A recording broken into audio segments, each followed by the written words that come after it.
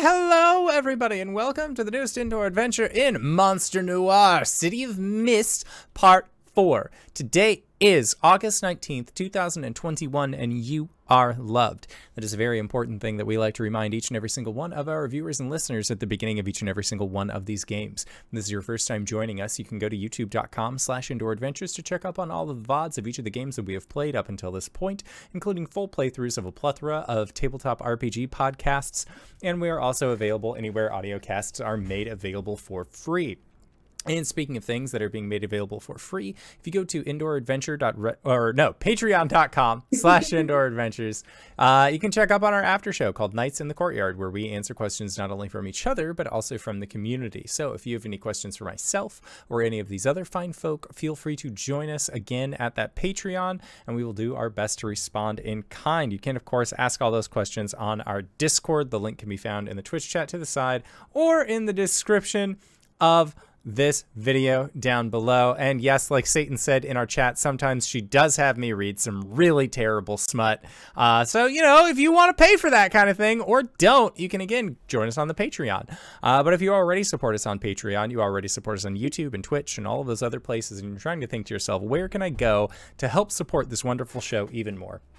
Guess what, buddy? I got your back. Quite literally, in fact, because if you go to indooradventure.redbubble.com, we got t-shirts, we got posters, we got mugs, we got crop tops, throw pillows, shower curtains, clocks, aprons. We got a new line of merch, the You Are Loved merch. We got it for all sorts of pride flags. I'm wearing my Ace Pride shirt today. So, hey, for all you Ace friends out there, you are loved. That's an important thing to remember.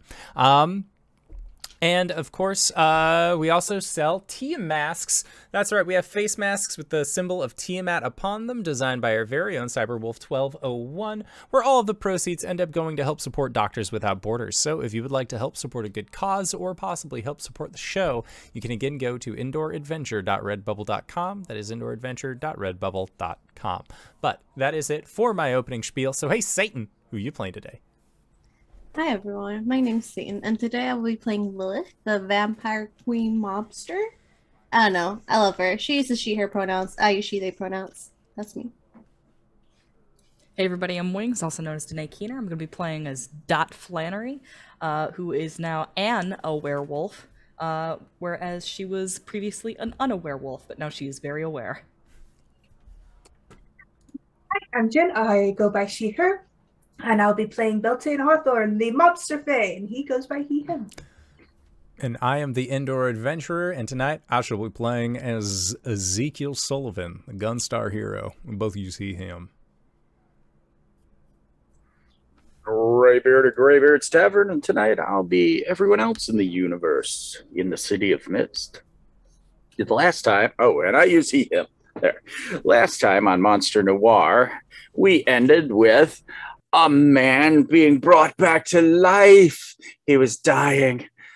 But then we realized the camera moved under the table and saw that there was a square, an icy blue glow with runes inside the square. And the doctor rushed in and said, "Live, damn you, live." And he seemed to come back to life. And everyone in the room clapped for the doctor. And the doctor looked all like happy. But then we look down in through the veil vision, and we see that the man has been brought back as a zombie. So one more zombie in Rovecloft, Port Rovecloft. And some other important things that happened last time. We did get a montage of Lilith and Beltane dancing in the park, and they did the whole mystical rise up off the ground, the magic fae and vampire. You know, if you want to get your fae vampire ships going on here, this is the show for you. Other things that happened is, once again, Zeek shot Dot, the werewolf, because, well, that seems to be, you know, a theme with them. And so It's a fun game we play. They were chasing you flirty too. They were chasing the doctor through the old mental hospital, and things happened badly. Zeke tried to hit the doctor, missed, hit Dot not quite full of her faculties when she is in werewolf form, left at Zeek, but Zeek managed to be very persuasive and turn our attack werewolf upon the doctor again. Other than that, what else do you need to know? This show is kind of like Supernatural, Hellboy, Dark Shadows, any of those kind of the monsters exist, but there's this veil in this game system. The mist basically keeps normal people from seeing the other side and the superpowers and the monster attributes of certain individuals. Those are our characters. Let us begin. We've seen the doctor bring said zombie back from the dead in our previews. From there, we will jump to Dot and Zeek. You were still in the closed down old mental ward part of the abandoned hospital. What do you do? The doctor had escaped you. Well, I shot my friend, or at least friend is light on that one. Like, we've done some stuff together. You're an associate, if anything. And so I feel like if you're still bleeding, Zeke will try and help staunch the bleeding. I feel like there's a couple of different ways we could take this. Either the silver would negate her regeneration abilities, or potentially a bigger problem, it doesn't negate her regeneration capabilities, and now she's got a silver bullet stuck inside her, which means that she can't turn into a werewolf. I want outside opinions. Which is the worst situation? And therefore the one that we should pick. I would say it regens around the silver bullet, but maybe it's like causing an infection inside, like you're getting silver poisoning. Yeah. So like, okay, so like, then we got to go to a doctor who knows how to operate on you. Right. Okay. It prevents. Just the vet. I mean, like, she's still got silver inside her, so it's going to prevent her from transforming. But it's also bad that it's inside her because it's not healing. How about correctly. both? No regeneration and you can't turn into a werewolf. Yes. There you go. Turned you into a regular person who got shot. Yeah. All right. So then you will need to write a tag, silver poisoning. Okay. So yeah, let's put that down, and hence you have you can't transform. So that's gotta be a tag also. So all right, let's just roll it into the silver poisoning, and we'll give it a 2. We'll give it a power of 2, so it's -2. All right. To such things as applicable. Okay, so Dot is bleeding and is not healing. What do you do? I feel like Zeke would like take off his bandana that he has and try and like he's familiar with people who are suffering from gunshot wounds. Mostly because he cost them. Well, that's debatable. as to whether, look, no blame on me. I am a perfect shot. You just got in the way, clearly. So I feel like he would try and use bandana to try and like create tension on the shot wound. Do we know like did we establish where you had gotten shot? Because if it's like the arm kind of thing, I do not like, remember if the where bullet we is said. lodged inside of you, I highly doubt it's like one of your extremities. I feel like that's gonna be like the barrel. Yeah, I don't think we specified where it was, but I like imagined it was a shoulder shot. But I always imagine it's a shoulder shot. It's just a glancing wound. It's somewhere torso wise. Yeah, I feel like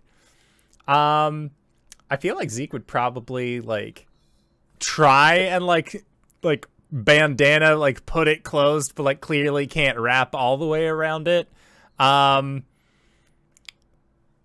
He wears a button up, so he'd probably like just to like create like turn it like coat off, okay, like starts unbuttoning shirt, like he wears an undershirt because it's cold outside, but like we need something that we can wrap this with, and he's not gonna tear his good shirt. A little blood never hurt nobody, but God forbid he tears it. Speaking as a vampire, a little blood did hurt. I think that that Dot's kind of fading in and out of consciousness, and there's not a lot of interaction between the two of them. Nope. She's in shock. Like it's a not good situation for her. All right. This will lead into the amazing scenario of trying to exit a hospital with a bleeding person, being like, no, like the hospital is not the right place for this. Like, Yep. So, yeah, you're currently underground in the mental hospital part of the hospital. Are you going to try to find an exit from underground, or are you going to go up a floor? Or okay, so I would like to use my part of my logos for to try and address. Does this look like would Zeek be familiar enough to know that if he removes the bullet, that this will be fine? He's a do-it-yourself kind of guru. And there's enough tools and everything around here that he could try and do it himself, but it probably wouldn't work out the best. Or does he feel like he should like really I mean, I can't tell Zeke what to do. All right. All I can do is... All right, I rolled higher than half. He's going to try and find help. All right, okay. I did an RJ thing and let the dice decide for me. Oh yeah. It's some old school there. Okay, so yeah. But in the meantime, he is going to take out his revolver, the non-silvered one. And he is going to just fire into the wall, and while the barrel is still hot, he's going to cauterize the wound. Okay. Ow. All right. Hey man, either complain about your cauterized wound or all of the blood that you're fucking losing. Like, it needs to stay in there right now. The old Max Bullet move. Okay. Yeah. So, boom. 44 goes off. And definitely would be like, all right, like bite onto this, but you're all like fading in and out of consciousness, just like, fuck it. Like, yeah, as soon as the barrel like hits her, like I want to say that she wolfs out just barely, and then like snaps back because of the silver inside her. Like you can see it in the eyes and like the teeth kind of thing, like hackles being raised, but then just goes right back. All right, so when you perform a daring, risky, or outright stupid feat, roll plus power. Why did you enunciate that last one? Okay, so I feel like this would be survival of the fittest, as well as DIY guru, and because I'm using one of my pistols for this, could I roll for my pair of revolvers? Yes, you can. Yeah. Do you have any weaknesses? My weakness was star touched. Okay, and none of your other weaknesses would apply to this one? Weakness is overlooked details, running out of ammo, I'm hollow inside and bitter. Oh. Wow. Let's, Star Touch doesn't have anything to do with it. What about help and hurt as far as crew goes? Because I know I got 2 hurt on Zeek. Yeah. Yeah, I think you're looking at a +1 there, Zeek. All right. That's a 9. All right. Take risk. 9. Things get messy. The MC will offer you a hard bargain or an ugly choice. Hard bargain or ugly choice. I think that it works, but so here's the bargain or choice. It works, but yes, it stops the bleeding, but the silver poisoning is going to go up 1, or it doesn't work, and she's going to take a different tag for -1. My weakness is overlooked details, so he's just focusing on stopping the bleeding. All right. Okay. So up your silver poisoning to a -2. Okay. And then after we cut to another scene, we'll come back and some time has passed where she's in like one of the, on the horrible stainless steel roller tables of the old mental hospital, laying there, and we'll come back to that. What happened after the dance? I don't know what happened after the dance, Beltane. I think he took Lilith out on the night air and they explored the city under the stars and moon and just had a good old time. Well, I sure hope the children are having a good time. Beltane doesn't care about that. They didn't make a deal with him. Now, are the two of you, when you say that, are you like flying around using magic or stuff? They're just walking. They're just walking, yeah. Okay, all right. Yeah. I want to make sure because we could have tried to do a Peter Pan, Wendy, soar the skies or something. Howl and Sophie, they're walking, but it's still in the air. Yeah, exactly. Exactly. Perfect. There's a derail. Okay. So you're having a nice evening. There are no cell phones because it's in the 1940s.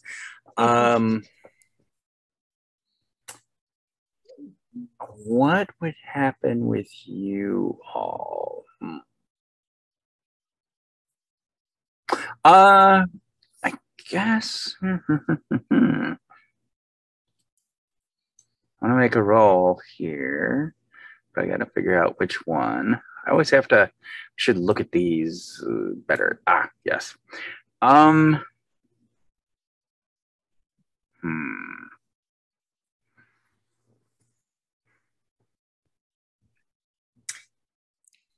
Lilith, why don't you give me some kind of sensory roll? Sensory roll. Yes, anything that would give you so 2d6 and then plus, anything that is due to your heightened senses.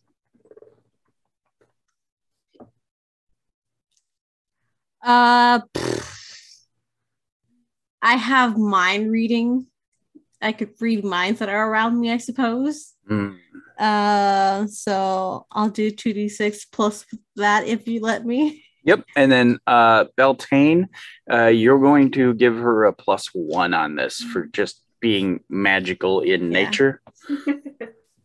Can I say that absorb life force also helps me because I can sense people's life force? Sure. Okay. +3. Okay, not bad. That's 13. I rolled 2 5s. That was easy math. I'm happy.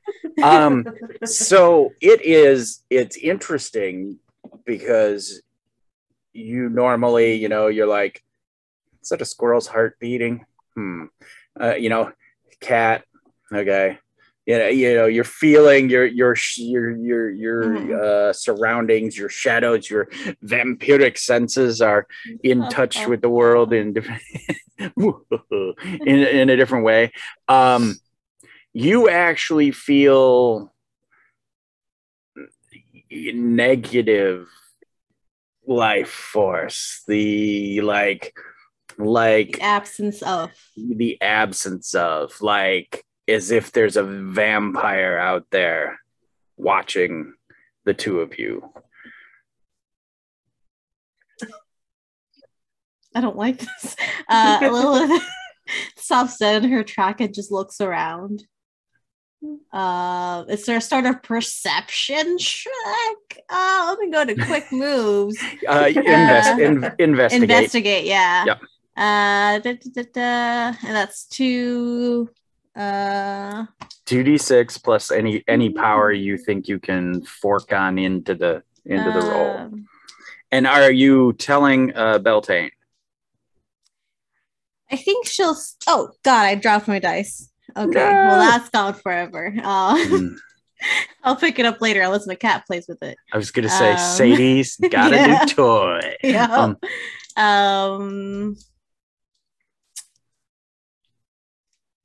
Okay, so I know this is something I've used in D&D before, because in D&D you can read people's minds and kind of like figure out where they are, kind of.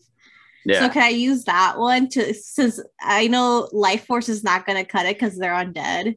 Can I just sense like minds? Like even if it's just like I know there's someone thinking thoughts in this direction, not necessarily it's specifically what they're thinking. Yeah, I'll go for it. Okay.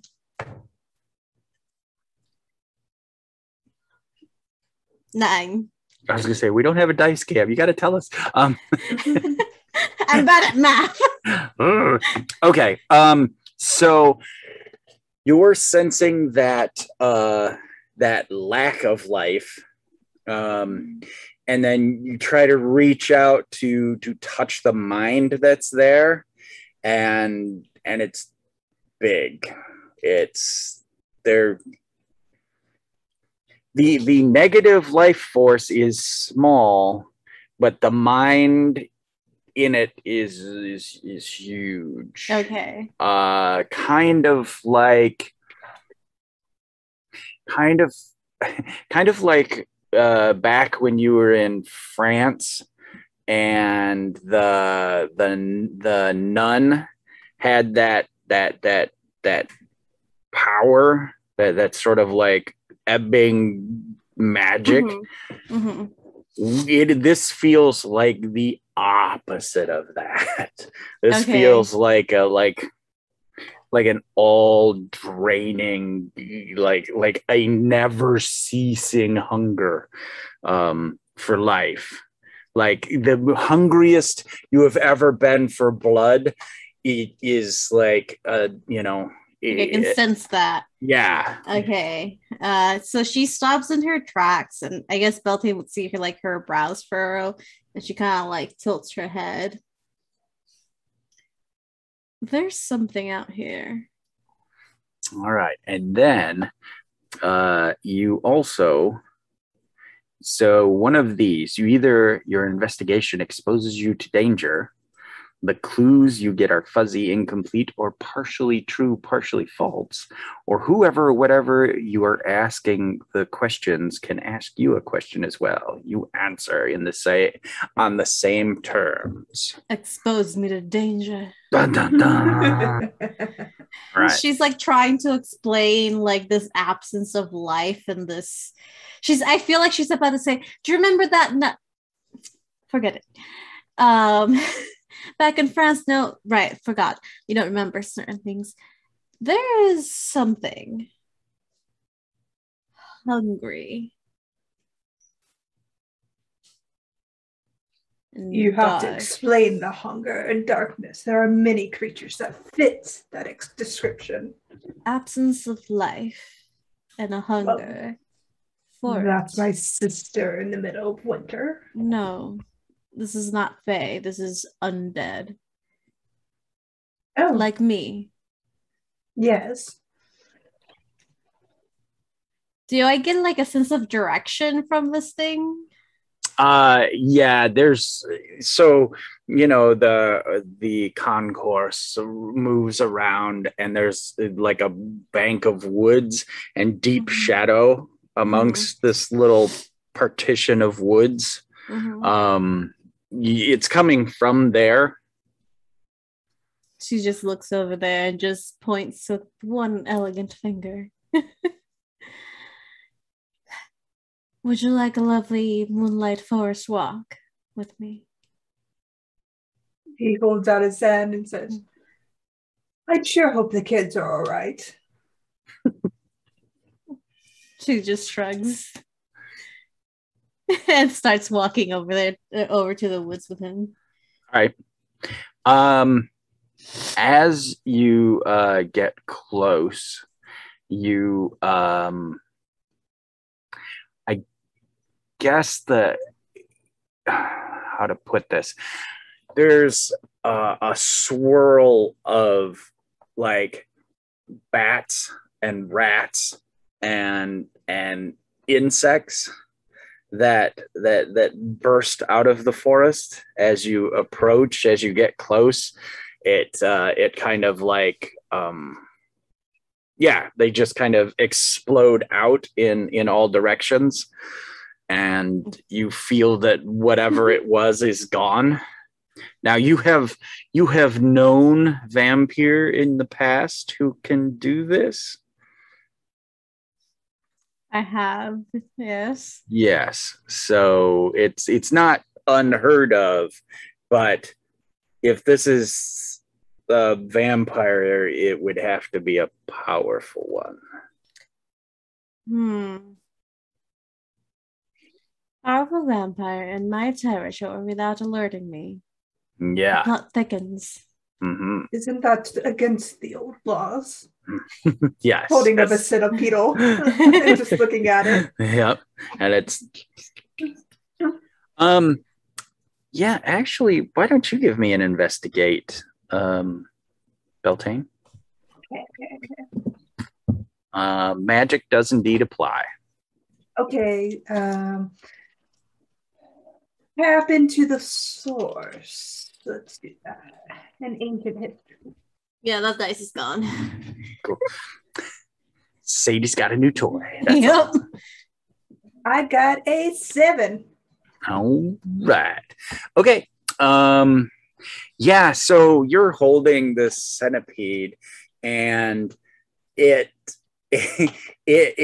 crumbles to like aged dust.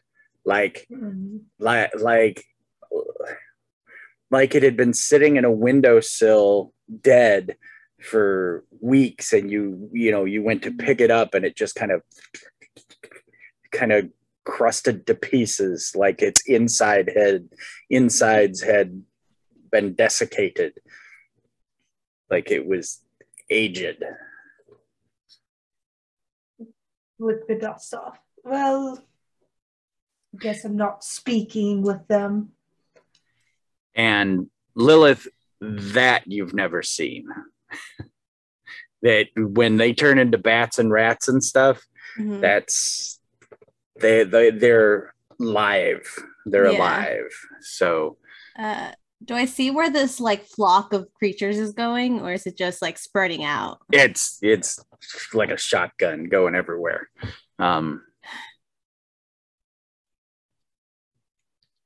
And that presence is just gone. Yeah, it's just gone. Lilith was not happy. Beltane, with the 7 to 9, you also get a choice. Your investigation exposes you to danger. Clues you get are fuzzy, incomplete, or partially true, partially false. Or whoever or whatever asking the question, you can ask one as well. Or can ask you one as well.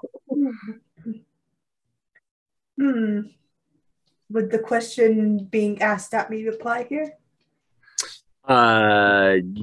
Yes. Or I'll tell you what, you can also you could take a clue to hold for later as a +1.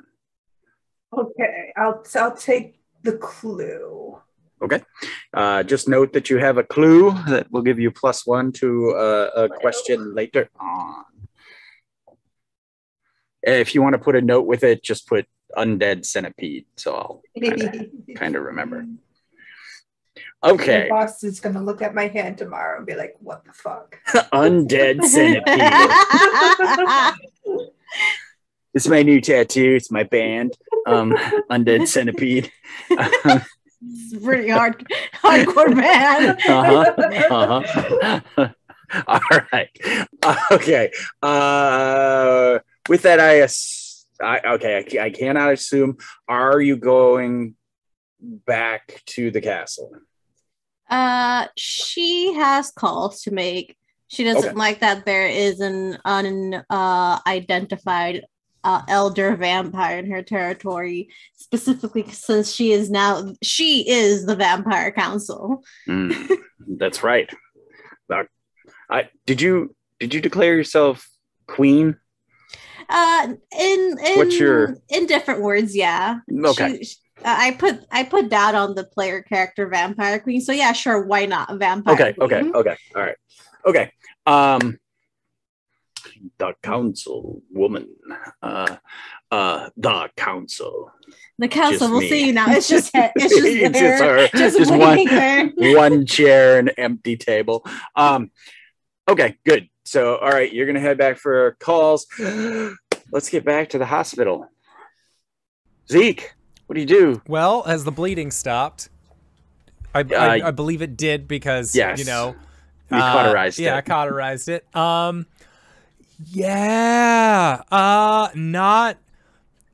He's gonna try and get he's gonna not like fireman carry Dot over his shoulder kind of thing, but like it's definitely gonna be like a big cradle, cradle carry to just like, all right, we need to find you a place that can fix you.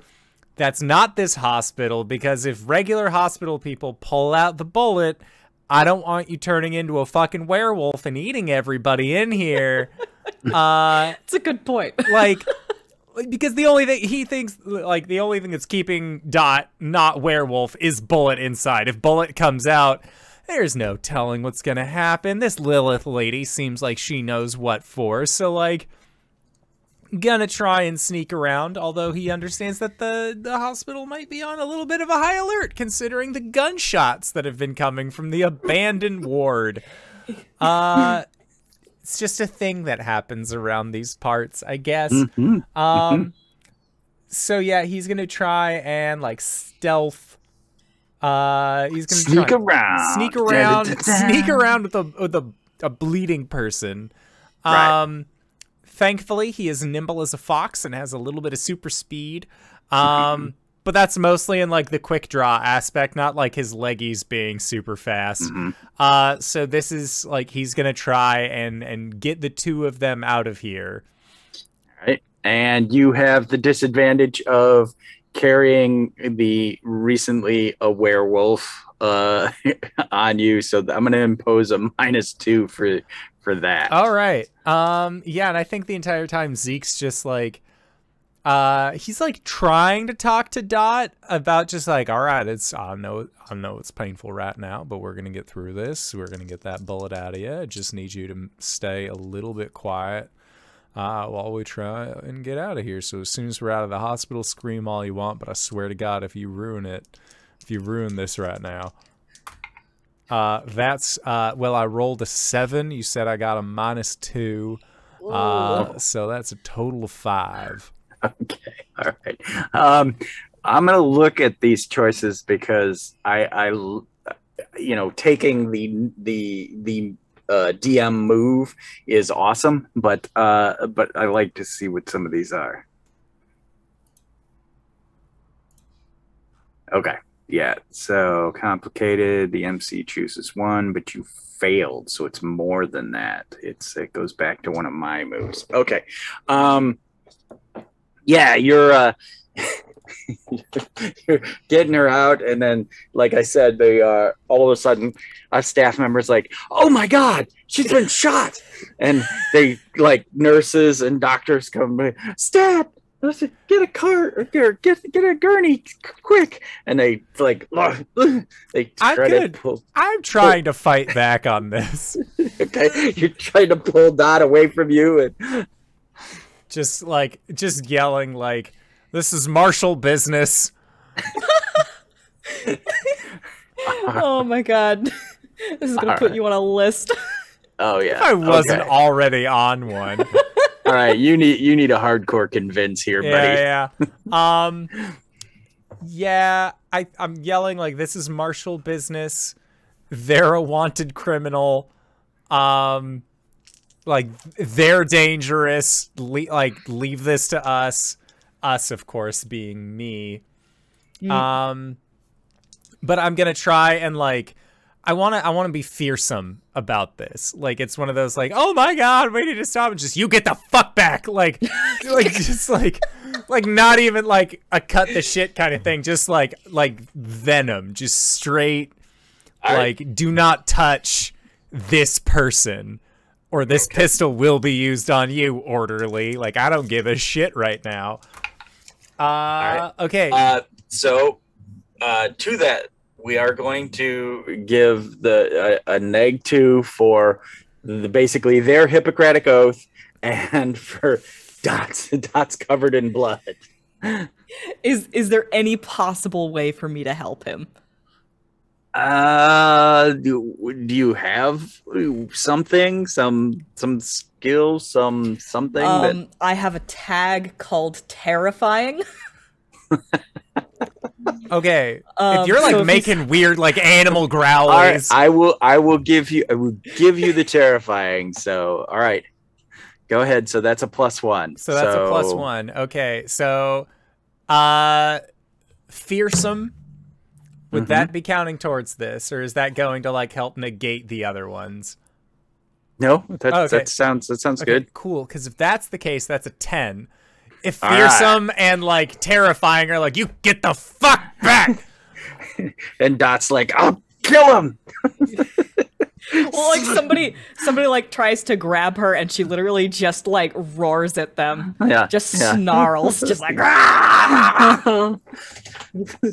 lunatic. They did come from the mental part. Anyway, so they allow you to get out the door, and what do you do? Well, I think Zeek is going to he's just got to carry her. He's got to carry her at least like relatively towards a town or something. Or actually, I have a very good idea. Are there other people with cars that are near? Yeah, this is a hospital. Yeah, I'm gonna steal a car. All right. I'm gonna steal a car, or if I see somebody driving, it's like pistol out, like, "Give me your fucking ride." Like, he's like, I am stealing this. I need to get this body out of here, and quick. I don't know how to drive, but I'm sure it's like riding a horse. We're gonna go for another convince roll, and we'll stick with the same stats on that. If I'm stealing someone's car at gunpoint, can my revolvers count towards this? Sure. Okay. Sure. So that's an additional plus Yeah, +3.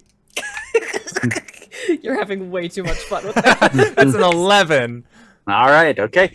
I imagine it's like an older woman who just dropped off groceries somewhere and just get out of the fucking car. Like, just like pistol out. Like, you need to get out. Go, go, go. Like, he's not telling her what it's for, but like, need this ride. So, on a hit, choose a relevant status with tier power. Your target can choose either to take the status or 10 plus to change their agenda to include yours at least for the time being. Okay, so Because I have an idea as to how to turn this into a negative. It's good. You succeeded. This person now basically has a status of what was the power on that? It was like +3? Yeah, it was +3. They have like a carjacked plus a -3, kind of situation going on. So yeah, they jump out of their car and they're like, I don't want any trouble, cowboy, it's all yours. He just nods, and then like puts Dot in, gets in, like puts sets hat down like next to them and just fucking like, all right, no power steering, let's fucking go. And he's gonna go back into town. He's gonna go into town because he thinks like he knows how to get to Lilith's place from town. He doesn't know any of the back roads. He doesn't know anything. The only reason he knows how to get to this fucking hospital is because of Dot. Like, he wasn't paying attention. He didn't think this would be useful. Like, if anything, like, he knows how to get back to the zombies' house, and they're super not helpful right now. So, does Zeke know how to drive? Probably not. No? No, I don't think that he knows. Or if he does not know how to drive well. All right, let's look at... Is there a move for do something you don't know how to do? Take the risk. When you form a daring, risky, or outright stupid feat. Man, I am just full of these ones today. Well, I am a do-it-yourself guru and very self-reliant. So I feel like I feel like he could figure out a car, maybe. All right. And you're trying to fly casual, so yeah, you've got a +2. All right. That's a 9. All right, a 9 is fine. The thing is you don't really, take notice of those details, like stop signs or whatever. So you go through. I think those are suggestions. There's this hexagon or something. They make great targets. Oh yeah, I shoot them out. Shoot them on my horse all the time. Exactly, smiley faces in the O. True story. Ask me in Nights in the Courtyard. So yeah, you rip through this stop sign and woo! The sirens come on. What do you do? I just keep going. All right. Pull over! Pull over!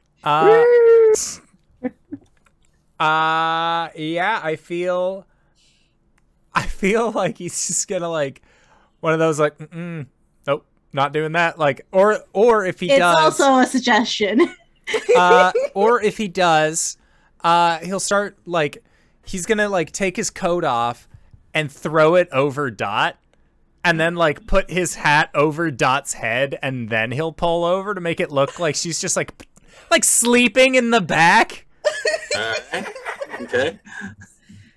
You tell me. What do you do? Yeah, I'll make it look like Dot's sleeping-ish, and then I'll pull over a little bit, and like I'll stop, Okay.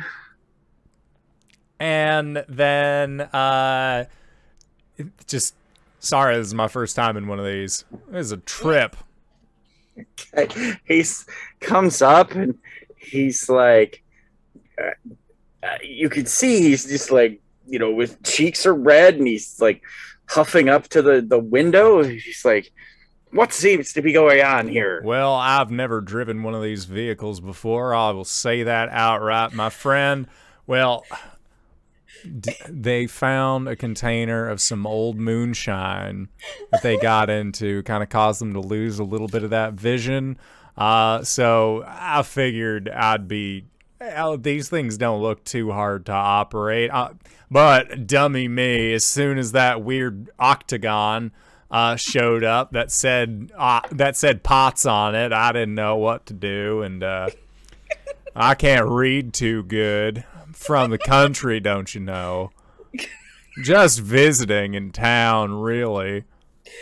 All right. I convince. Let's see.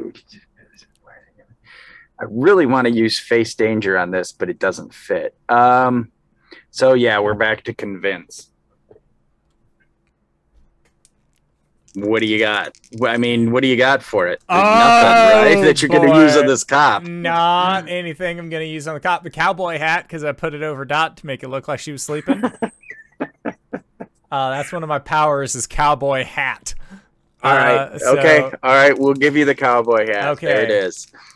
Because it's one of your powers. 7. A 7. All right.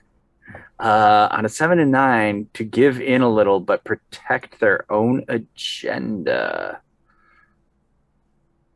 Ooh. Well, I understand that, you know, cars and people don't drive very often and whatnot. And it's kind of noble of you to try to get your friend home, but why don't I take you guys in and you could sleep it off? I don't think that's real. They get real angry when you wake them up. Well, then we'll have a situation. How about if they get real angry? How about this? How about you and I get a nice cup of coffee at that place across the road? We let them sleep it off. We talk about this. And then he's like hanging like, is there more? And then after the cup of coffee's done, maybe you can tell me a thing or two about how these dang things operate. I'm on patrol, but all right, tell you what. You pull in over there at that diner. You get the coffee. You let them sleep it off. I'll even throw in some food for you. How about that? No, I got to keep going. No, I'll get it to go for you. I'm fine. You over there. I don't want to see you out on the road for a while. I'll come back in a bit. Oh, trust me, I don't plan on being out on the road for quite a bit. Thank you. All right. What was your name? Officer Peaton. All right, Officer Peaton. If anybody asks, you were the kindest, most grateful officer in this entire city, and I recommend you run for mayor. And as they're like trying to get a better look at Dot in the back, you know, it's your constant like trying to get their attention again. That saves you on that one. He gets in and then he, you know, the big 40s Studebaker police car turns around and then rolls away. It's waiting. It like turns around, but it's sitting there waiting for you to pull into the diner kind of thing. I'll pull into the diner. I will go inside and see if there is anybody who looks a little different inside there that possibly might know of a good place to get a certain individual in the back of this car looked at.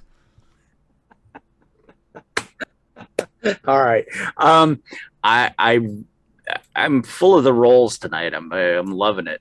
Investigate. You are going to try to find someone who, you know, is beyond the veil, and I'm going to let the dice decide. Okay. Because I did not plan for a police chase in a diner. Boy, you and I both. All right, so I would say this would count. My bullshit detector might tick off if somebody's like, I'm not beyond the veil. What are you talking about? Be like, bullshit. All right. I'd sniff it. I'll give you that. So a 9. Okay. The total. 7 and 9.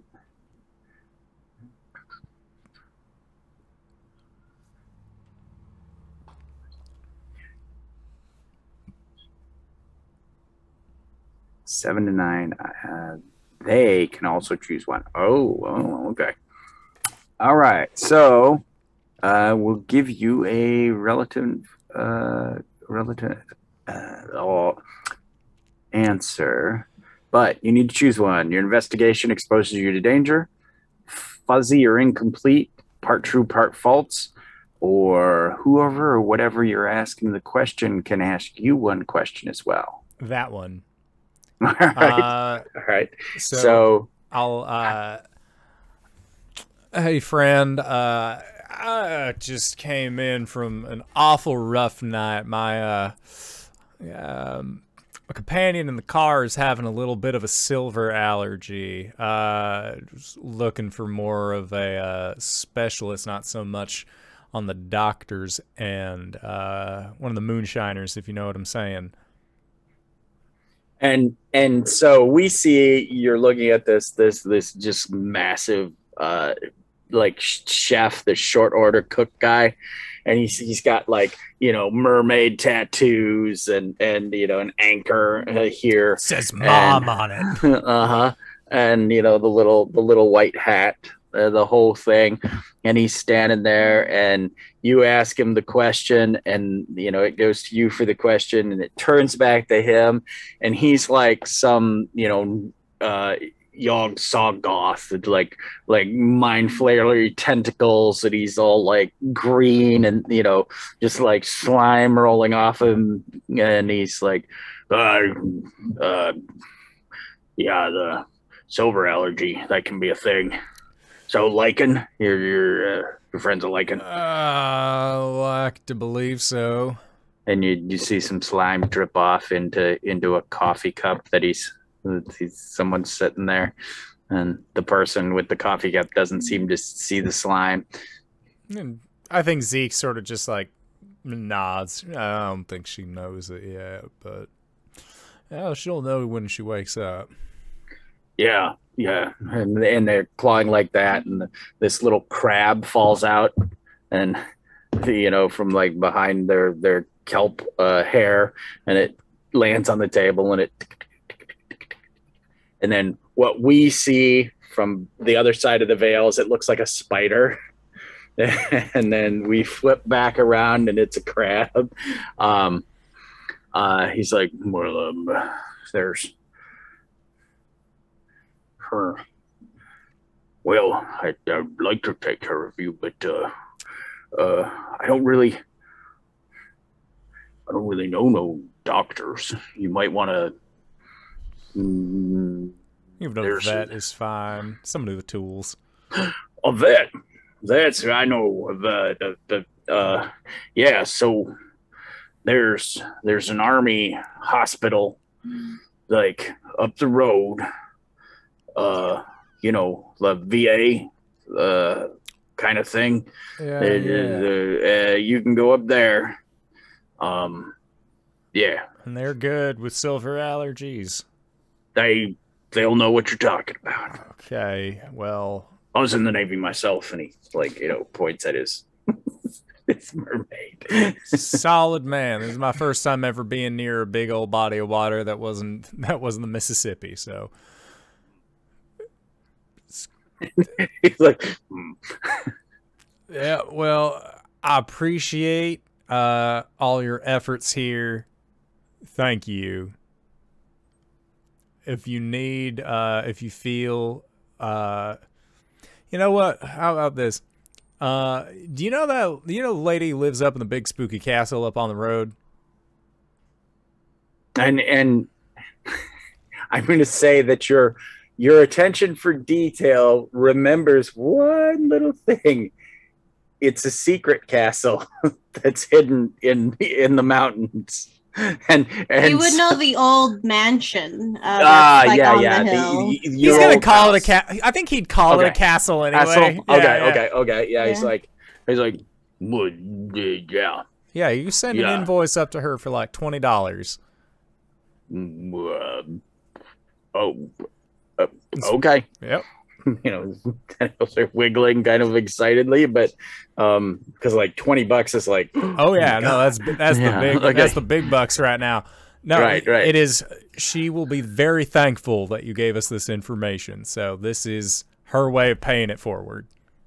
Oh, that's great. And when his tentacles go like that, it like you get like 3 little splotches of goo. That just great. All right. Good luck out there. Thank you. It was very kind. Now, if you'll excuse me, if I could get a cup of coffee. I got somebody watching me out back that I'd rather not know about my friend's silver allergy. Oh, I got you. Turns around. He, pours a cup. You hear it pouring. You hear a plop. You turn and he hands you a cup. Thanks. And he like looks in it. Little snails trying to get over the edge. I think he'll like finger hook the snail out, and like he'll like put the coffee up to his lips, and then he'll just like set it down on the counter. All right. Okay. But like he'll like do it like in clear view of the window so the cop can see like if he's still there. He's pulled off. When he saw you get out of the car, you saw the brake lights go off and him take off down the hill. Gotcha. Yeah. So I am it's time to go to the VA. All right. Okay. So you go You go up the road. Lilith, who are you? We see the car you stole going up the hill. Yeah. It's my car. And Lilith, now. who are you calling? You need to make some calls. She has contacts in the city, similar to like the guy that Beltane and her met with to get information. Because one of her things is company resources and outsmart competition from being a crime lord. So she is calling her own company resources that are both natural and supernatural. That's awesome. High alert, keep eyes and ears out. She's like, I want information and I want it now about who the hell this is. All right. This is an investigate roll. Go ahead and 2d6 plus sounded like +2. Yes. Okay.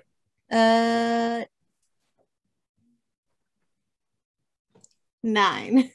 9. I don't know how to do math at night. Oh yeah. I don't know how to do it during the day, let alone at night. Me too. Ooh, a 9.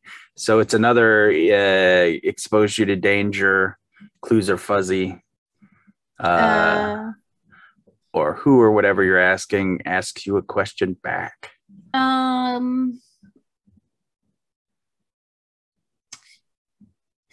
I like the ask the question, but because we're not really talking to the person, it could be that they also find out something about her.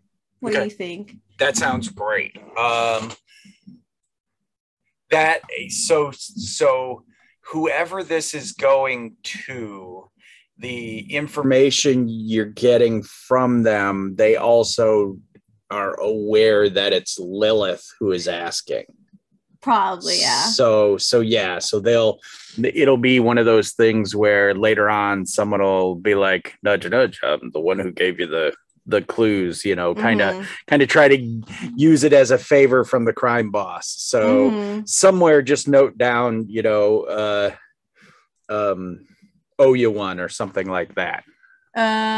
Okay. Okay. And yeah, so that And you let me know if this is too metagamey, but I feel like Sure. she would ask, knowing that Beltane was able to like, send off like a message with bees or fae or pixies or whatever they were. Yep. She's going to ask him. She might be a little rude at the moment because she's frustrated. She says, "Why don't you make yourself useful and see where the children are?" Beltane will just sit in his seat sipping tea. Maybe. Let his cup down. That wasn't a request. Turns his cup. Would you like to make a contract to see if the kids are all right? Would you like to make a contract to keep your life? I would like to see you try to take my life.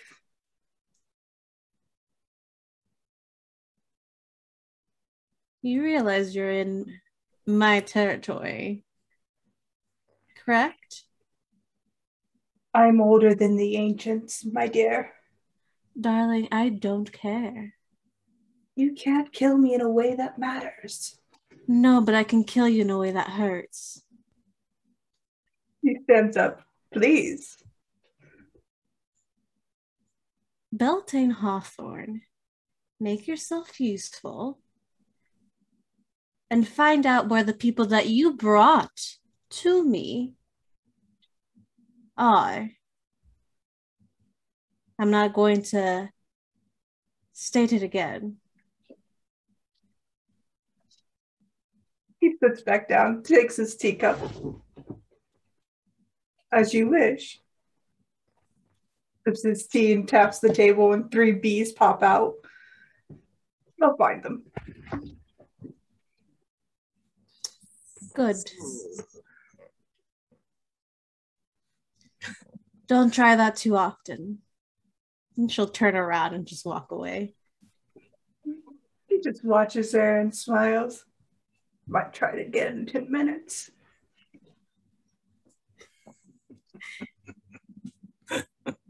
All right. I think that before we go back to the you know, carjacking / hospital runs, everything else, I want to say that you did send out like pixies or something before, right? This is what happens when you don't play for weeks. It happened. I don't remember what for. Yeah, unfortunately, I don't either. So they're gonna come back with a clue anyway. Let's say they're pixies, and they come back and they will let Hawthorne know that not all, the food's all rotten, says one of the pixies as it puts its hands on its hips as it's flying there. In what sense? Here, there, otherworldly, beyond the veil. Tell me specifically where. Well, you know, we usually get some snacks out of the garbage cans, but all the garbage cans, all the food is gone bad. That's where food goes to. Try the kitchen. If it's bad there, I will inform the mistress of the house. And they like, no, that food's fine. It's in town.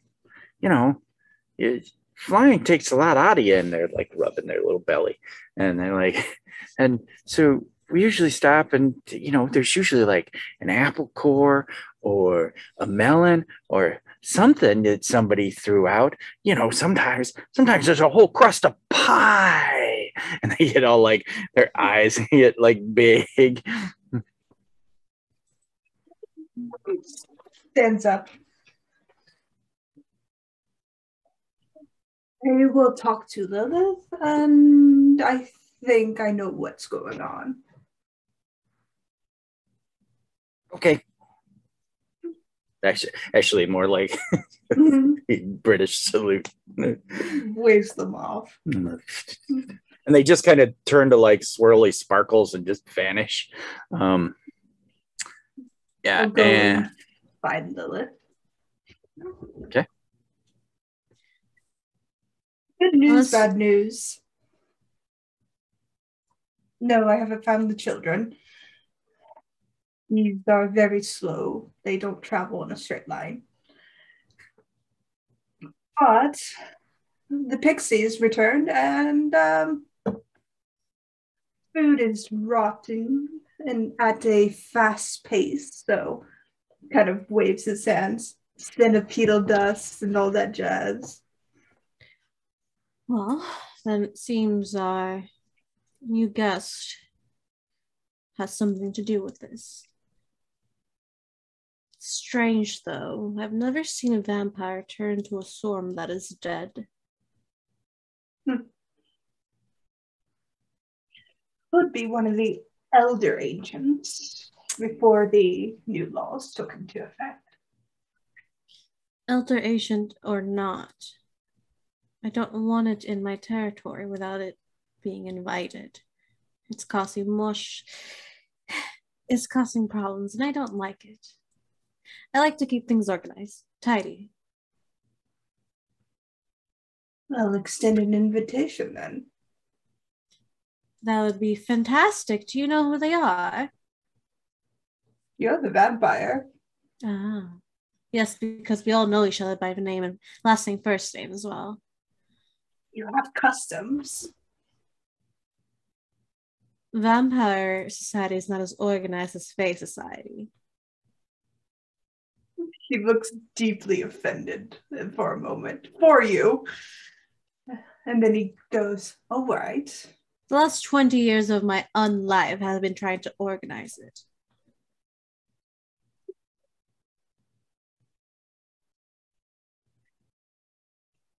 I could suggest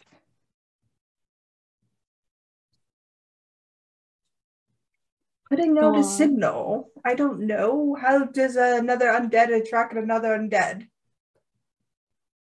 Oh, yes, let me just activate my pheromones or my smoke signals that we all know the meanings to.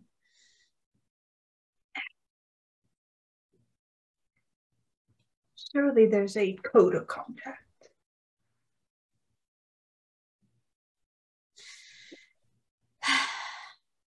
You really don't remember much from the years that you were you, but not you. Those stories aren't sung or spoken, so I have no memory of them. Those millennial vampires, 1920s, they don't have any rules. They're brouhaha. Brujas are different. That's why I said it that way, though. They'd still be millennials if it was the turn of the century. I know, Yeah. that's why Amazing. I said it. Listen, as you can tell, if a vampire does not want to be found, like you were trying to find me, they will not be found. This one, though, is different. Whatever it is, it's not feeding, at least not regularly. One would have to go without sustenance for days, weeks, maybe even more than a month to be that as hungry as they felt that thing.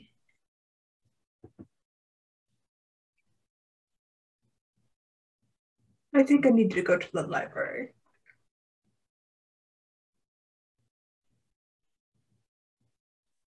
There are cars that you can take.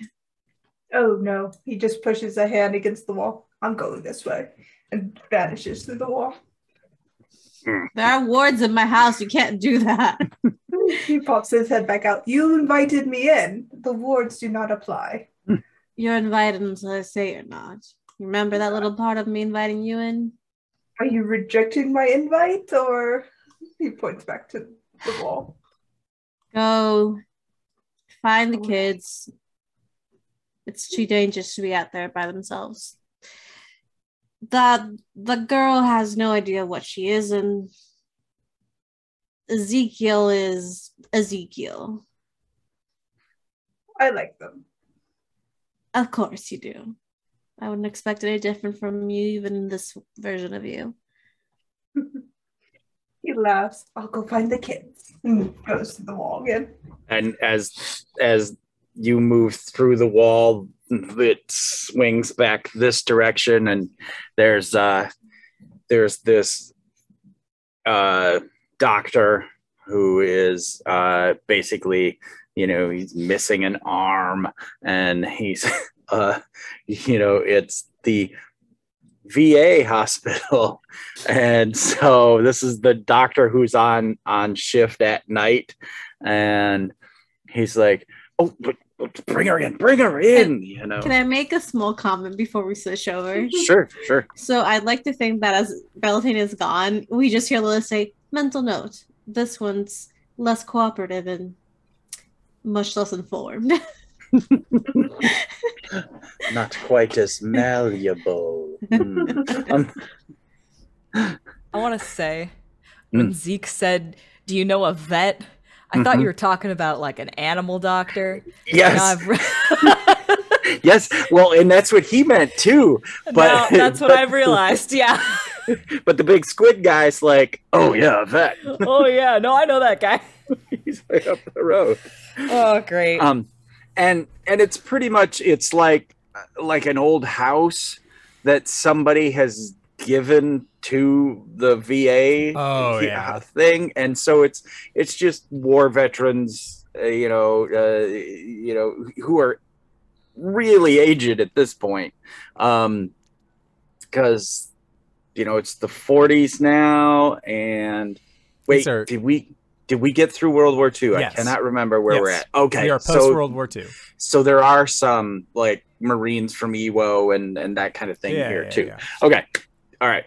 Yeah, I had to get it in my head if World War II had happened or if you guys had stopped it, because at one point you're time traveling, you had stopped the gnome from creating what needed to happen. Yes. But then when we made this campaign, we had established this is post World War II. All right. Whew. Okay, so VA hospital. This guy is like I said, one arm. He's like, bring him in. It was a hunting accident that done did it in. My friend has a silver allergy. I was told by a good fella down at the diner that y'all might be able to help us out here. Yeah, them squibs, the Navy boys. They led you right. Okay, and they you bring Dodd in, and he of course is like, he's like, woo, she's a looker. Okay. And then he looks at you and then looks at her like, no offense. None taken. All right. Well, can you get that tray over there? Yeah. He says as he's just got the one arm. Yeah, you just tell me what to do and I'll do my best to do it. And he looks and he like lifts her gum up. Dot, are you fading in and out of consciousness? Yeah. Okay. Well, somebody pulls your lip up and it's like looking at your teeth. I think she just instinctively like grabs his arm. Okay. Like, what? I need that one. Oh. I've only got one of those left. Yeah, he's like, I need that one. And she like looks at Zeek and she just goes, the doctor. That's me. And he like waves the one hand that you have a hold of. Yeah, that's where we brought you. No, it's who we're chasing. It was the doctor. Yeah. Oh boy. All right. Well, how about we just get you fixed up real quick, and then you can tell me more about this doctor, because that's a hospital, Dot. There's lots of doctors there. I need you to give me a little bit more information. She like rolls over, like, you know, kind of remembering what happened. She's like, do me a favor. Next time you shoot me, can you make sure it kills me? No promises. Oh. Okay, in my defense, this one was an accident. And the doc just goes, and he opens the set of, you know, the surgery tray, you know, pulls the cloth aside from where it's been in the autoclave, and he's like, and he starts looking this area, and he kind of pokes because it's clean, it's, you know, it's closed. Yeah, and you there should be like a burn wound. Yeah, well, yeah, that's what I'm saying is that he's like, pretty medieval technique. Look, there wasn't a whole lot of options. He's looking at you like, you're gonna have to help. And then he gives you a set of separating hemostats. And he's like, I'm going to make an incision. And after I cut, you stick those in about, and he goes to say like a 1/4 inch. And then he's like, a pinky thickness. Stick it in about a pinky thickness and open them up on me. And so he takes the scalpel and he makes an incision. Well, she says, hold on a second. Oh. And like she looks over at Zeek and she says, you got another one of those silver bullets? Nods, just pops one out. Yeah, just like holds out a hand. Boop. Closes a fist over it, and she's like, all right, I'm ready. And then he like stands up or leans back, and he's like, you like wanna wait? Okay. No, the one last thing, and like leather bit into the mouth.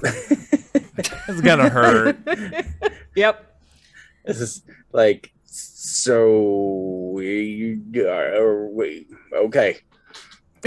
Nice doggy. Don't bite the doctor. And he leans. Well, if she in does, with I'll the just scalpel. shoot her again. She like turns around and glares at him. She's got like the leather bit in her mouth, like she's like got a fist like all balled up, already ready to like to just start throwing them. Like the bags under her eyes, and there's probably even like veins that have started to spread from the wound. You can see the silver poisoning in the little like broken blood vessels or something. And yeah, and he's like, you can see he's like getting ready to like duck that fist.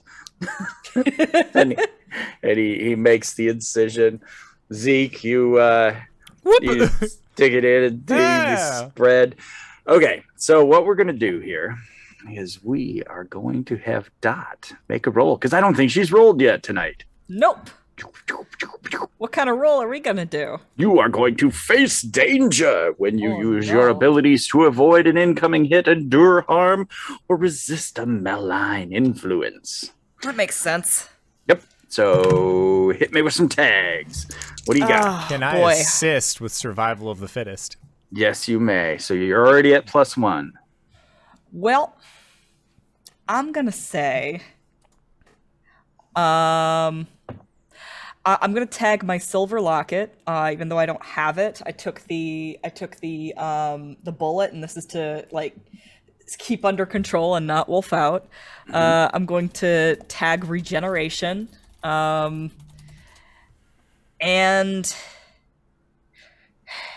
I have another tag that might work, which is called Ancient Blood, and like that one I took as to be a little bit more nebulous, because it's more like she does have questionable heritage, like even before Biggie. It's like on her mom's side, like something big from back then. So if you're willing to accept that, that'd be 3. Okay. What do you got in the weakness category that might go against that? Probably sensory overload. Sounds good. So totes +2. Gotcha. Let's see.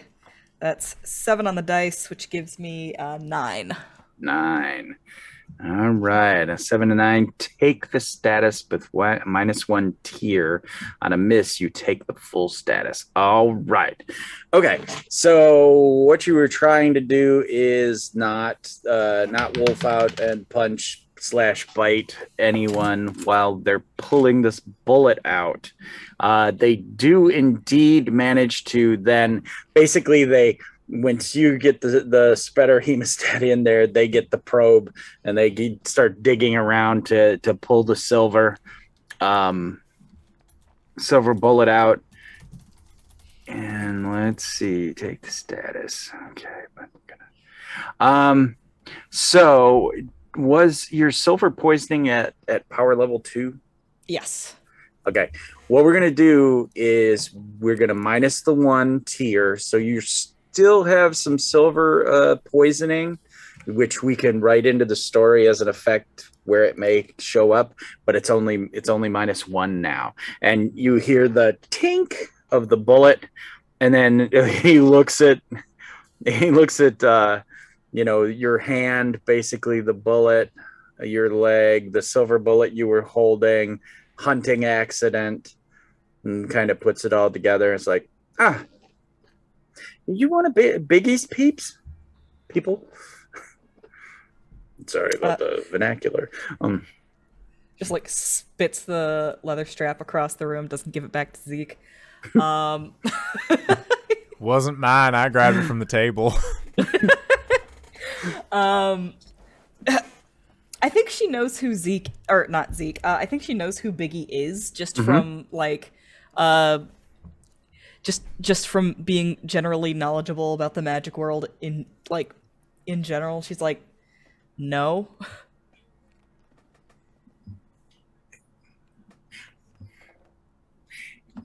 So your kind are pretty territorial and stuff. So you might want to, introduce yourself, because I'd hate to.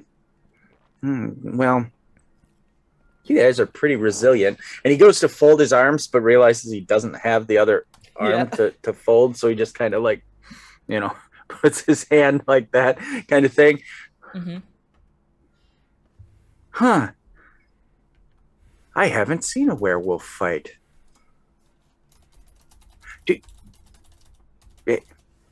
It's got to be pretty vicious, right? Yes. If you say so. She's gonna sort of look over her shoulder to try and get a look at what's back there, and then give up on it. And she's like, "Am I good to go?" And he looks and he's like, that couple's just a few. Let me stitch it just in case, because you're not. That it might have broken apart. There might be some little bits in there. I'd root around with a magnet, but the silver won't stick to it." And he licks the thread, and then he holds the needle in his teeth, and he threads the needle, by holding it in his teeth, and then he wraps it around with one hand, ties it. Now, he just had the needle in his mouth. This is the 40s, though, so he doesn't think about it. He starts sewing you up. And, you can feel that little, like I said, from our perspective, we see the little, silver, burst blood vessel type stuff, stippling you get. It kind of fades in and out. But yeah, and he, bites it off, bites the string off, throws the needle in the pan. It's like, well, I'm glad I could be a help. If ever, you need anything like this, I'm Doc Stevens. And he puts out his left paw, or left hand. Well, Zeke will shake it. Mm-hmm. If you, I know that oftentimes you military folk end up working pretty cheap on the government dollar, but there's a lady up in the spooky house up on the hill. If you just want to send her the bill for all this, I'm sure she'll take care of it. And he's like, Miss Lilith. Yes. I know of her. Yeah, we're on her employ at the moment, so consider this. We all square. You're great. You guys have a great night. And he's like, one arms the tray, all the stuff's rattling, and he takes it over to the sink. On our way out, Dot's gonna grab some bandaging. She's gonna take that silver bullet that Zeek gave her, and she's just gonna keep it in the palm of her hand, and then wrap up the palm with the bandage, so she's always got skin-to-skin contact with some silver. Okay. Excellent. And we see you guys walk out, and that's where we'll go to break. Alrighty, so we are going to try and be back in 5 to 10 minutes, so don't go no place unless it's to grab a food, grab a drink, grab a friend, or possibly go to indooradventure.redbubble.com, pick yourself up something nice, and we'll see you guys shortly. Alright, everybody, see you soon! And we're back! Hello, everybody, we have returned!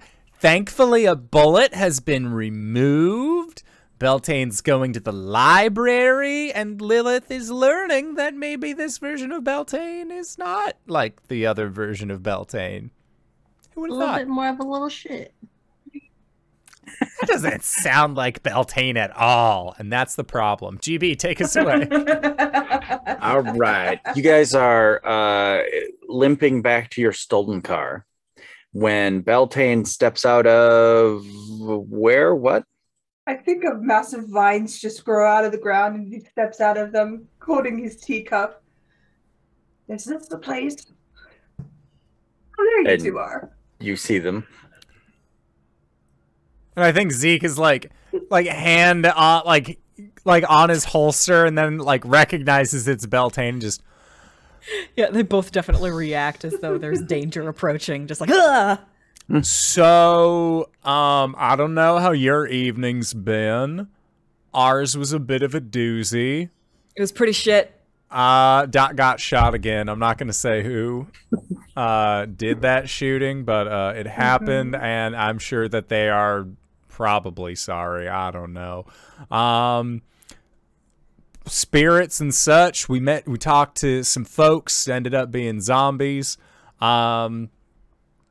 After we got done talking to the Zed heads, they directed us to the hospital.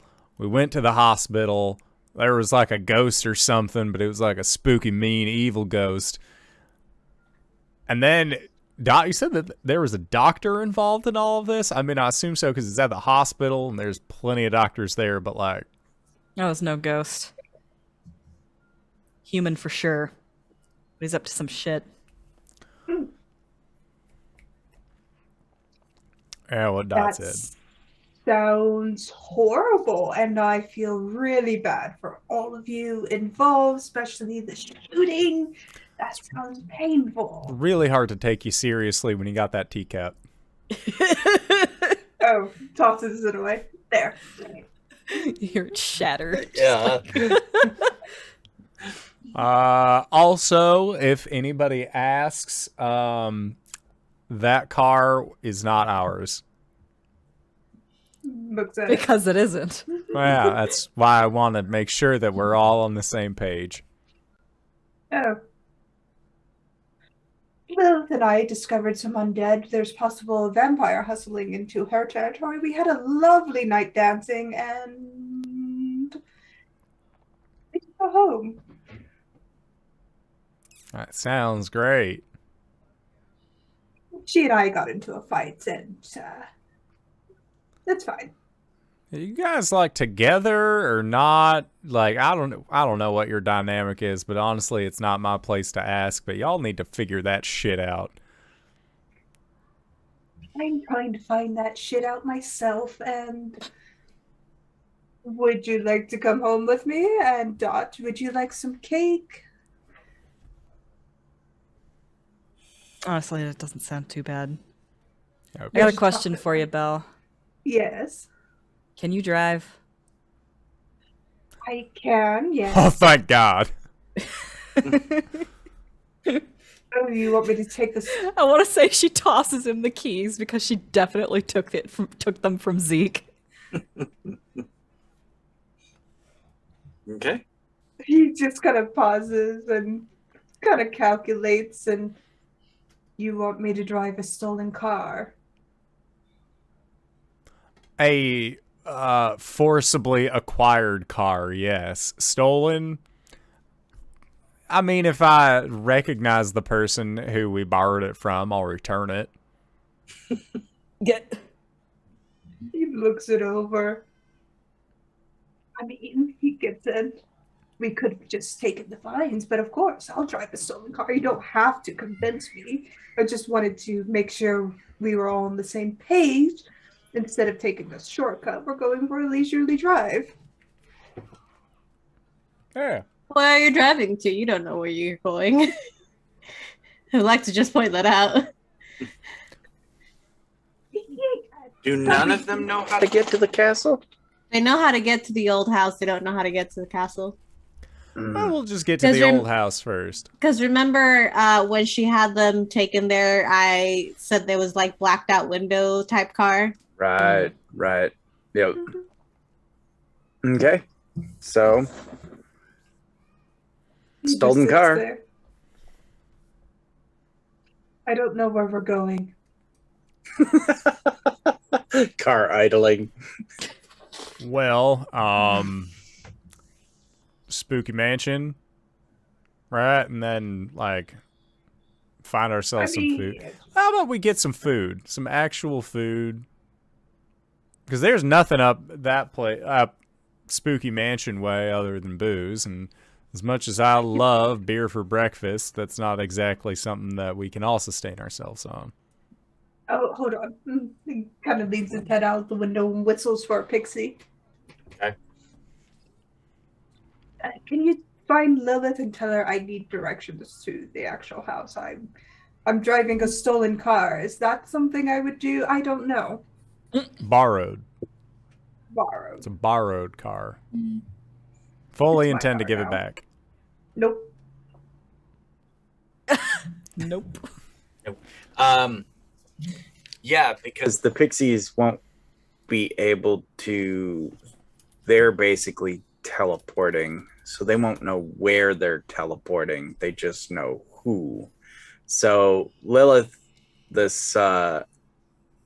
Oh no, your house is warded. Lilith has allowed whatever's connected to Beltane, because Okay. he is invited, they can pop in and out. Okay, so then yeah, this pixie pops in and, ma'am, message from Beltane.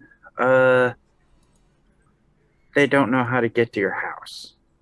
Yes, that's the point, dear. Just tell them to teleport back. Righto. Oh, and here, she'll give him a strawberry. And he like, you know, he goes, it's heavy as he is for a second, that he like with the strawberry, so he like splunts his face with it. That was for you, dear. And then he vanishes and he pops back out, and there's just like green strawberry leaves sticking out of their mouth, and they spit that. And I mean, it covered their whole head, so basically their head looked like this green, you know, strawberry leaves, and then teleport back. Vines, leaves, something, she said. Okay. Beltane kind of hands some fast food to Dot and Zeek. This is from a magical place that dispenses ice cream.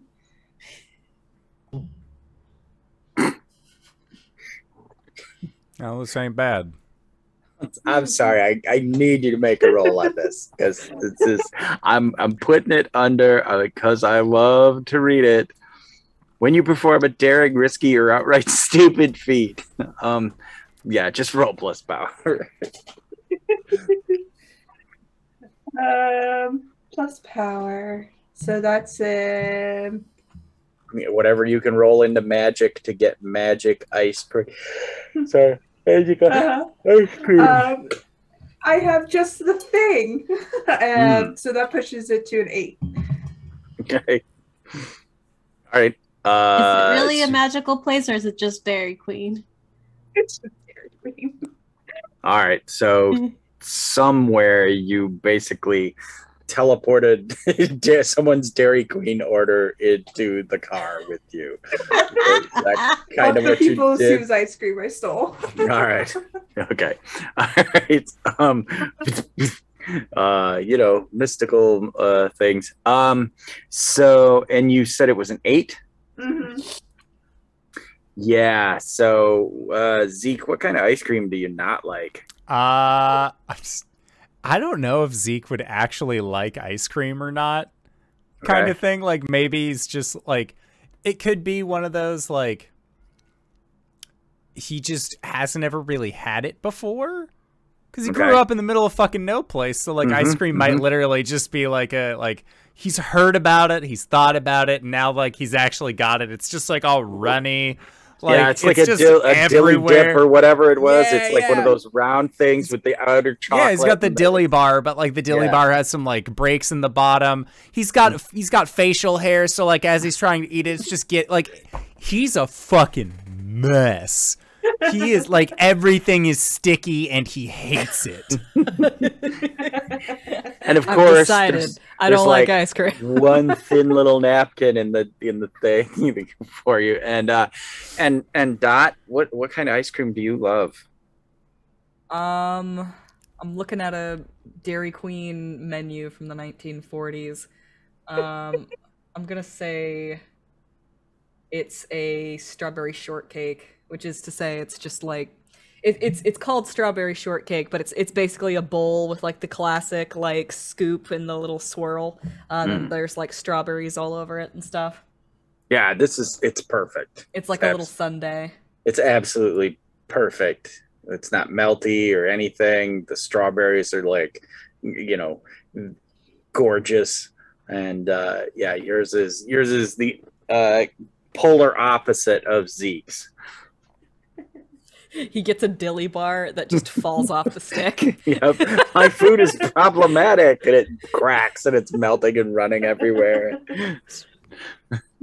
And then yours is like pristine and perfect. Yep. Right. They're kind of eating ice cream and these burgers and stuff that Beltane's just stole from a family trying to enjoy their day out. Right. It's a late evening out, if anything. Like we've been at this for a while. Right. It's like a couple going on a date. Yeah. Their first time, and oh babe, I love hanging out with you. You know what would make this even better? Some delicious food from Dairy Queen. And he reaches into the back seat and it's all gone. He's like, what? But little do you know, you have saved him, because he would have had the dilly bar and it would have been melty and he would have looked like a total ass. All right. Focus away from the sidebar that we love, because it's Dark Shadows kind of thing. Where you're like, why did they just spend 10 minutes on this date? I don't understand. Because Art Wallace didn't know how to write those initial episodes. Exactly. It's fine. It's besides the point. Yep. As they're kind of eating ice cream and whatnot, Beltane's outside the car and he's setting up 4 cardinal points using the 4 elements, and he kind of steps back into the car, sits down, puts the seatbelt on, kind of tugs at it, and like, why? Breaks it and just gives it up, and says, okay, hold on to your butts, as he just slams his hands down onto the car and they vanish. This car has seatbelts? Hot shit. There's some futuristic tech in here. Yeah, and it's just a lap belt, so that you're sheared in half and your face still gets smashed on everything. Okay. The car just lands in the middle. Yeah. Just this stolen car appears in the middle of the courtyard of Lilith's castle. And of course, little underlings come to you. Oh, sorry, Lilith. And they are like, we're being invaded, ma'am. A car just teleported into the courtyard. You're Nope. muted. You're muted. You're muted. This is perfect. Sorry. She kind of gives a sigh and just goes, "Must I do everything myself?" and just walks to the courtyard. Okay. And there is this car. It's just kind of a plain car, and Beltane steps out. And then the other two get out, and Dot has this nice little bowl. It's empty, and there's a little spoon and type thing. And Zeek is standing there like like bits of dilly bar and whatnot in his facial hair. If you excuse me, I'm gonna go wash up. Bathroom's at the end of the left hall. Thank you. Like, And Lilith just like together. actively like touching door handles and things like that, just like leaving sticky behind. No. She like you snaps monster. like a hand, and there's someone already cleaning that. She'll kind of walk around the car, says, and looks to Beltane and says, "Not your usual choice, but all right." I didn't pick this one. Yeah, and it's just kind of a regular dumpy frumpy car. I can tell you like the more exotic ones. Yeah, it's not black. What it kind of scratches at the paint. It's an ugly beige color. I like it. I don't know if you remember, but I do have your old car in the garage. My Like- baby. Yes. Puck the truck, or Like The Puck the hearse. truck made into the hearse. okay, all Because right. remember, all right. we made Puck the truck into a hearse. Oh yeah, Puck was transformed. Okay. Yeah. Yep. And then she'll look at Dot and says, "Miss Flannery, you look like you've had a night." Dot. Oh, okay. Hey, technical difficulties. And yeah, so it's that's Terribly getting sorry. I got a call. Yeah. What was that? Oh, sorry. Lilith just looks to Dot and sees like blood and things, and the bandaged hand and bandaged Everything else. everything, and she just looks you over and says, "You've seen me. You've had an interesting night." She just sort of nods. You know, like the way that like a kid does, like after like a really bad soccer game, you know, just and like she's still got like the bags under her eyes, and there's like, you know, she's still showing the effects of like silver poisoning, and she's like, "Yep, There's a fresh change of clothes in your room, okay, thanks." and there's food in the kitchen. Okay, You can have it asked to be brought to your room as well. I got it. It's fine. Don't worry about it. I must say it's hard to do when you look like that. It's okay. I just need a shower, maybe good night's sleep. Would you like some nighttime tea brought up to you? I think she like pauses for a moment and like realizes that Lilith is being like really tender and like maternal here. And she just sort of like acknowledges that and like doesn't know what to do with it. She's like, yeah, sure. All right, it'll be brought to your room. Go Thanks. sleep. You're welcome. Scoots out of there. Looks to Beltane. A whole car, really? You said teleport. You I didn't must say be but this once. way. Specifications. Specific. He just grins. Lets you manifest another teacup. So, Yes. you're all sweets with her. I'm providing basic hospitality. Mm-hmm. You see, unlike you and Ezekiel, she's not been an issue for me. It's been perfectly wonderful. Yes, mister, would you like to make a contract?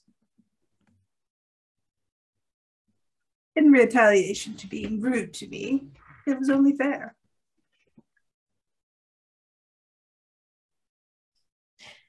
I'm going to make this clear.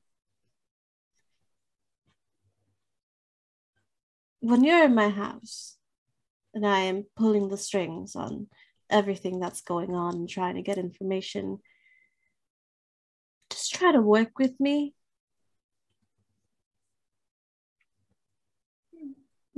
Settle up to Lilith and lean on the car. I was never against you. No, but you're slowing down my process when a possible unknown elder vampire is in my territory. Apologies for the rudeness. Apologies for the contract. Yes. Well, good night. Sweet dreams. Thank you. She'll just walk back into the castle. Oh God, it's a castle. Yes, castle. And one of your assistants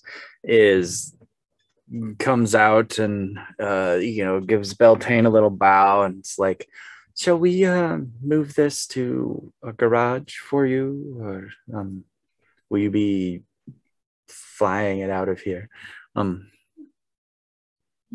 Doesn't So have about wings. the car. He looked at it. Put it in the garage. Let it cook overnight. Should be a Rolls Royce in the morning.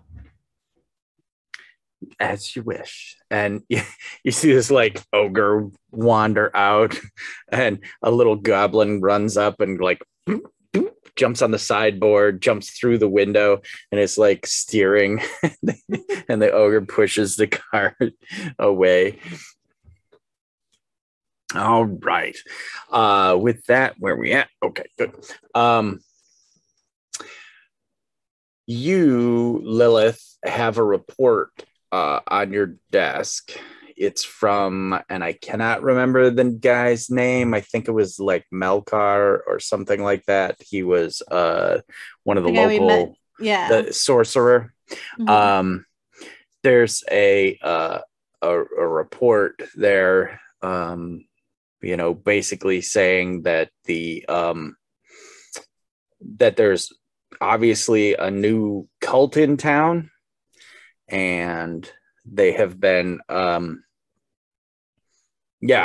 there's been signs of ritual magic here and there that they have found in multiple locations. Mm-hmm. Does it say kind of like if it was like sacrifice related, having to do with draining life force, or it does say that it's believed that it's necrotic. Mm-hmm. And they even have a sketch where there's a square and there's runes on the inside of the square. Mm-hmm. But yeah, they're like, basically it gets across to you that it's humans who are tapping into powers that they should not. Okay. She will then have someone call on someone to get Beltane and Ezekiel there. She'll let Dot rest because she was shot. And she'll be waiting for them in her office. It's a very large, fancy office with a nice dark black oak desk with the library walls. And there is a crystallized lily of the valley flower on her desk. Cool. Okay. Yeah, they arrive, and like I said, there's even like an included a drawing or a rubbing or something of said square with runes in it. So yeah, once Ezekiel and Beltane get there, she'll kind of like push forward the paper with the drawings and says, well, it's a cult, so that's fun. I'm not sure if they have to do with both your situation, Ezekiel, and my situation. If you could refresh me on what your situation was. Oh, I'm sorry, dear. It happened tonight. There is possibly an elder vampire in my territory. That does seem like a problem. Yes. Usually, like most different species of supernatural creature, when you enter another's territory, you would announce yourself first. Getcha. So, this guy didn't announce himself in your territory. I got another question for you. According to these rules, these laws, what have you, it's whenever any creature, it doesn't have to be like any specific kind, like only vampires have to announce themselves, or do the Zedheads downtown, should they all be coming up here greeting you like they're new neighbors? No, more, usually when it's of my same kind, it'll happen. Werewolves will introduce themselves to the other werewolves that control the area where their pack resides. And vampires will introduce themselves to whatever vampire's territory they're going to, if there's a vampire that has claimed that territory. If it's smaller creatures, said just normal supernatural, some trolls, goblins that are free to come and go, usually they will their presence will be known at some point. I get you. So what if there's somebody who's on my side of the fence and they're just kind of mucking around in this kind of thing? Because what Dot was saying earlier is that while we were at the hospital, one of those angry spirits, big claws, same kind of thing that, well, took my family from me. Ah. What if those are being made by somebody who's not exactly playing by your rules? Well, there are strict laws on creating new creatures without the knowledge and the approval of certain people. All right. You can't just create new beings or inflict an undead life or magical life on someone who did not agree to it. That's where you're wrong, kiddo. From what we were able to discover talking to the zombies that were in downtown, they don't know how they got there. There was no agreement that was put into place. Somebody's turning people into those things. Now, from what Dot was I'm not wrong. They're wrong. They're breaking those laws. So you're supposed to be this high and mighty queen, this ruler of vampirdom. Shouldn't you be doing your due diligence and checking in on your subjects, making sure that shit ain't happening? Well, zombies don't fall under vampires. They fall under necromancy, which is a human issue, and the human councils have to deal with it. Clearly, human councils ain't doing shit. Clearly, Ezekiel did not know this was an issue. It had not gone to me yet. But now that it is, I am aware of it. I will be taking care of it to the best of my abilities, because at least this part, for a while, has been under my protection. I've helped it through a few demons, white dragons, and the sword. But we have to find whoever's doing this, and they have to face those creatures that make these laws and face me. Now, do you have a name? Do you know who's behind us? A description of sorts? The only thing that I really know, they're a doctor. They're at the hospital. And as far as tracking them down, well, we got somebody with a great sniffer who's upstairs taking some Z's right now. She's the one who knows who it is, if any. Otherwise, I feel a little weird going back to the hospital. I may have told a number of people that I was a U.S. Marshal. I may have threatened a few orderlies. I may have fired my guns several times while within the walls of that hospital. I may have taken a bleeding body away from that hospital. I may have acquired a car in the parking lot of that hospital that was then teleported to your house. I blew a pot sign. It's one of those red octagon ones.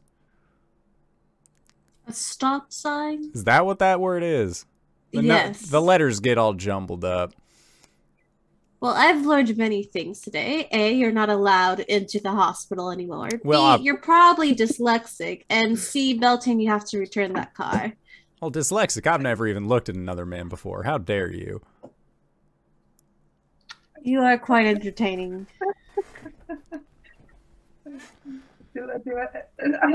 He does not perceive men. Men, what are those? Beltane just looks delighted at all of this. I mean, I could tilt my hat low and bring my bandana up over my mouth. No, you have a very distinct look. It's a disguise. She'll press a button. Were intercoms a thing in the 40s? Yes, in our reality. I'm just okay. say, it's like very It's like old-timey. Old-timey intercom. Yeah, it's like this big. Yeah. It's this big, and it's a She'll press the intercom and say, Johnson's one of the butlers, why not? Sure. Please bring Miss Flannery to my office. Also, the con save. Thank you so much for the follow. GB, would you like to show what happens when somebody follows while you're on the show? Almost grabbed the didgeridoo. Oh no. Thanks for the raid. Oh, thank you for the raid as well. Oh, well, con save when somebody gives us a follow and I'm on the show. I take this maul and I hit this guy in the face. Good bongs. Bongs. Bong. Just for you. Bong, bong, bong. All right. So, there's a Miss Flannery. Miss Flannery? Yeah? Miss Lilith would appreciate your presence in her office. Yeah, okay. I want to say she all but, falls out of the bed. And she, gets up, kind of stares at herself in the mirror for a second, and pulls on her shirt. Thinks about maybe fixing her hair a little bit. I imagine it's all tousled now. She's kind of looks at herself and then she's just gonna pull the bandana out and let it go free. And she'll head out the door. All right, and he's this way, and he leads you there. He's this. You're looking at them and you're like, vampire. You just tell they're vampire, and they're trying to be pleasant and treat you nice because you're a guest of Miss Lilith, and they get you there.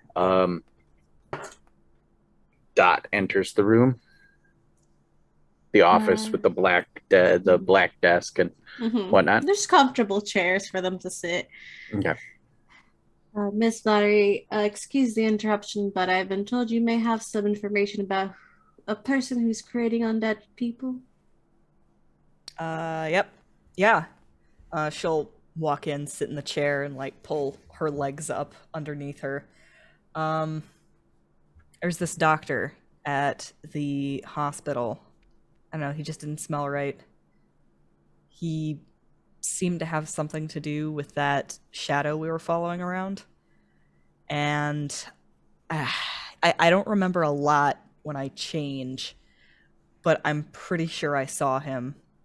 I think we might have been chasing him. Potato, thank you for the follow. Potato. Shall we just like gong Do it away? again. Yeah, just gone away. For you, who is it? Potato? Potato. Potato. Thank you, Potato. Hey, you potato. All right. So the and you get these flashes of the doctor's face, and we, as the audience, know that this is the guy who changed the guy into said zombie. Like we see a flashback of her like chasing chasing him down some stairs. Like there's a flash forward and like swipe. You get his coat. Like he fucking like yoinks her locket. And like more flashes of the ensuing fight right up to the point where she gets shot. By Zeek. Somebody, we can't tell. Somebody with a silver bullets. With a really cool hat. Yeah, obviously, you know. Lilith would ask Dot if, may I take a peek into your mind? Do you think that's gonna help? I would be able to see the person. Yeah, sure. Just don't go looking anywhere you're not supposed to. I'll only be reading whatever you're thinking. Don't think about that thing. She like stares directly ahead for a second, like, you can give me a description if you wish. She'll conjure an image of the doctor. Mm-hmm. Yeah, because she does have mind reading, I will say she does it. But she's only just focusing on like the image that Dot is looking at or conjuring, and then kind of writing down the description and say, interesting. Thank you, Miss Flannery. If you have a scent of them, that is also good. I may have you work with some acquaintances of mine, if that's all right, to track this person down. Obviously not tonight, you need your rest. Who are you talking about? I have a deal with the werewolves who share this territory with me. She like looks a little uncomfortable.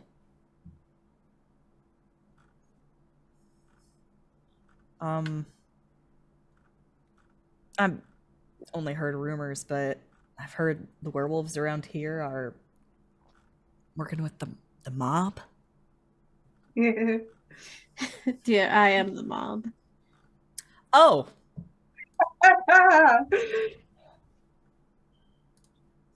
Okay. Sure. I'm a lot of things, dear. See that? Yep. I'm pretty sure I could find him again. All right. Then, if everyone agrees, tomorrow we go out, try and track down this doctor, get some information out of them. What do you think? I think so. To expand on a question that's bugger me, did the doctor smell undead? No. All right. We don't have to bring in this Charlotte, I'm afraid. I don't think this doctor is going to be the same person or thing that I sensed tonight.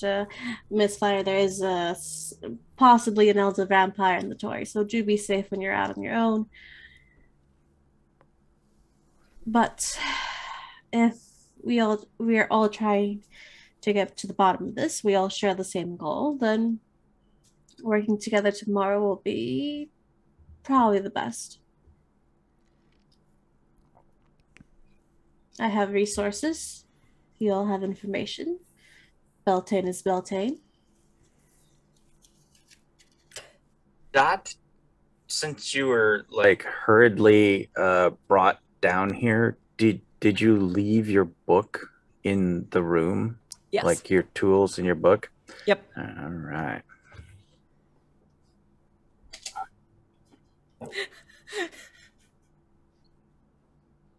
I can't get it to change. Stupid thing. Oh, battery must be dead. All right. Well, I was going to change the light. Yeah. So we see Dot's book laying in her room, and it blows open, and the pages are all flipping and flying back and forth, and it stops on a page, and we have a pentagram, star up, Gilda the Good Witch type magic from her book, and it goes when it glows red, and then the pentagram turns in the book and turns to point down goat head, and we see this red glow kind of like pulsing from it, and I think that we get a view of somewhere else, somewhere other. And because this is a new series, Wings, if you would so describe our dear friend Harker, I'd appreciate it. Has much changed, do you think? It is your Parker, character, but more evil. Yeah. So she has a black goatee now. Yes. And like the curly, pencil mustache. Yeah. Top hat. I'll say we get the back image first. There's a trench coat, and if we want to make a change, well, she had a hat before, didn't she? Whatever, who cares? Yeah, she used to have the fedora thing going on. The detective trench coat and fedora. She's got tight curls about the head, like the 1920s like helmet style kind of haircut. And she is probably leaning over a table of some sort, and there's a red glow that is emitting from it. And I don't think we get to see her face necessarily. It cuts to the front, and she's wearing a nice slacks, and she would have a tie on, but I think it's undone a little bit, and there's a glass of whiskey on the rocks on the table next to her, and she's just looking at this pentagram on the table, and she's got this immaculate red lipstick, and we only see her from the face down, the half the face downward, and those immaculate red lips curl into a wicked smile. And then we see the whiskey glass. We see the whiskey boil, and the ice cubes just kind of shrink to nothing as the actual whiskey itself boils. And then we get that grin, and then the book goes and slams shut. And the book slams shut. We, as the audience, you have to take that in as what the fuck? And so, unbeknownst to anyone, but that is my foreshadowing moment. Okay, so back to the awkwardness of the having to work with the local mob / such, because your mama told you not to work with the mob, right? And here you are. Here I am. So it's well, Dot Flannery, you wanted to get out into the world, and here you are. Okay, so going on your current leads, what's the next? Do we jump to the next day, the next evening? Is there more plot planning red string to pins in the board to Lilith, I was gonna say Sadie for some reason. That's my cat. do? Evil. No, she's a little sick right now. She's so sick. Aw. Baby's got the cat flu. But she tells them that they can leave if they wish. She's got some planning to do for tomorrow. There we go. But whoever wishes to help can stay. But she's herself putting together these thoughts. Like she's like, these are the issues that we have. We have zombies, like and their creator. We have a shadow person. We have an elder vampire, possibly, and we have a cult. And she's just trying to figure out how all these things connect. I figure, like, Zeek has probably helped himself to your storeroom of booze yet again. There's one of those little carts, like with the setup of like whiskey in the glass container. Ooh, a decanter. A carafe cart with a decanter of whiskey. Oh, 1 second, I can't. I want to say that at some point in the evening, like Zeek went to go and like raid the alcohol stores. And he like crossed paths with Dot as she was raiding the fridge, grabbing a midnight snack because she now has a werewolf-sized appetite. And what's it called when your system works too fast and burns all the high energy? metabolism? That's the one. She's got a werewolf-sized metabolism now. Me metabolism. So is it like this thing burns a lot of calories, my dude? Oh yeah. Is it like pull a hunk of ham out and just like start gnawing into it, or is it more like I've got to make 6 sandwiches all for myself? She's making like a Scooby-Doo sandwich. Okay, all right. Just a classic Dagwood. Yep. Okay. So I think cross. Yeah, Zeke would probably like as you're like getting all the sandwich fixings, just I would like to say I'm glad we fixed you. We owe that doctor a lot. Just kind of like raises an eyebrow at him. And she says, that must have been hard for you.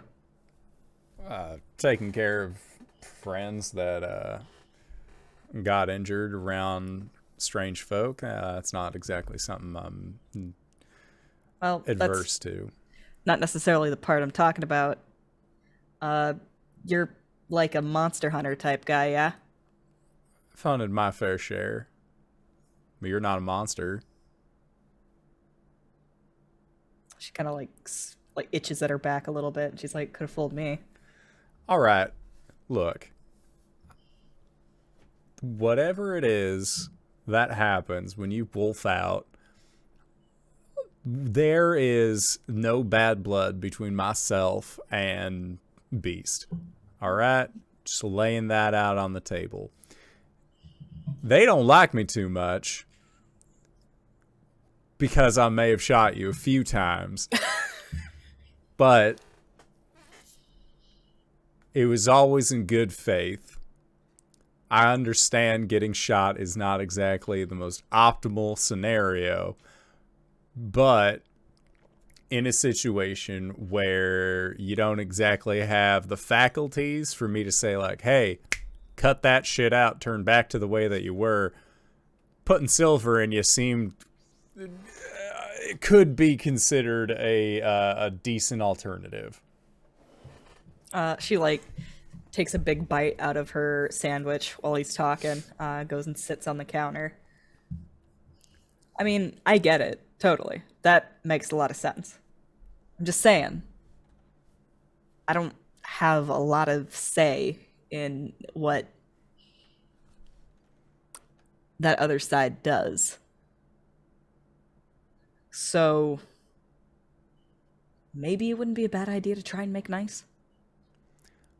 I'll try my best, but listen. When it comes to someone like you, I'm not going to shoot to kill.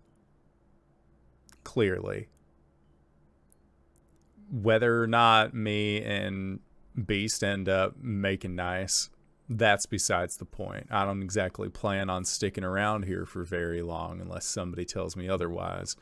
Once my job is done, I'm going back out. Heading back home. But in the meantime, I don't exactly have very many friends out here. I'd like to consider you one of them. Even though we haven't known each other that long, you've been nice to me.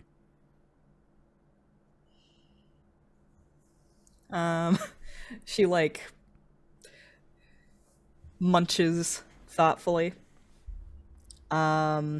Finishes the sandwich, kind of brushes the crumbs off, and starts making her way out of the room. All right. But if we're going to be friends, you might want to start treating the other side like a friend too. I'll do my best. And I think like Dot leaves, Zeek goes to check the fridge for something for him to eat, and it's just cleared out. Like there's just nothing left. There's like a little magnet pad there that is like, what do we need? And it's just like, now there's like milk on it. And oh, I imagine by morning it'll be like everything. Well, I imagine it's like he opens up the refrigerator or like the ice chest or whatever, and it's like just like the jar of olives situation. Like it's like all barren except for like the one food that Dot's like, yucky. Like don't want to eat that. Like right. Particularly since it's probably just very just goblins, ogres, trolls, that maybe some of the orcs or whatever that actually eat in the house, and then the rest is all just like blood. Like that's... And Dot, would you have dug into the blood supply? Sorry, I think she would have like cracked it open, like gave it a sniff, and just be like, Well, like that's then, not like, strawberry jam. And then like considered it for a second, and then was like, no, like, no. Put that back in there. All right. I guess we'll do a because we still got like 20 some minutes, and I don't know. I think, do we want to go to some other foreshadowing, or do we want to get on to the next day and have the Dot Biggie interaction? I had one thing that I wanted to do with Lilith. Oh, sure. It was while she was like, oh, vampire lord, cults, other people, like, what is the connector? I think that Zeek would, like, again, like, decanter with whiskey. He's probably coming back, like, a little dejected and kind of grumbly in his tumbly from the kitchen. Or, like, he's just, like, a jar of olives, just fucking, like, popping them. And he says, I'm...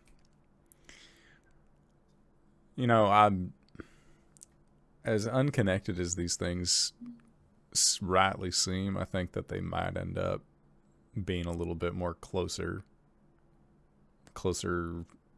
strung. I agree. And I think by now Lilith kind of like went to her room. She's in like a night robe. Her hair's like kind of like tied back. She has a glass of whiskey, but it's a little dark. She probably mixed blood into it. There's a little fireplace that's been lit up in her office. She has the papers out. I think you're right. What was Zeke's last name? Sorry? Sullivan. I think you're right, Mr. Sullivan. It's no coincidence that these things are all happening at the same time. Well, I have a question for you. Yes. Say there's an elder vampire, right? like one of your kind, do they have the ability to bestow any kind of powers on anybody else? Or like if your kind like keeps books that can then be readable and transferable by others, or can it be like you brush up against somebody or you give them a little nibble and then suddenly they got magic powers? Because when we were talking to the zombies, they seem like they were saying that the doctor that they went and saw, he seemed awful excited about being able to fix them, about being able to help, but everybody else around didn't seem like they were too aware of the situation.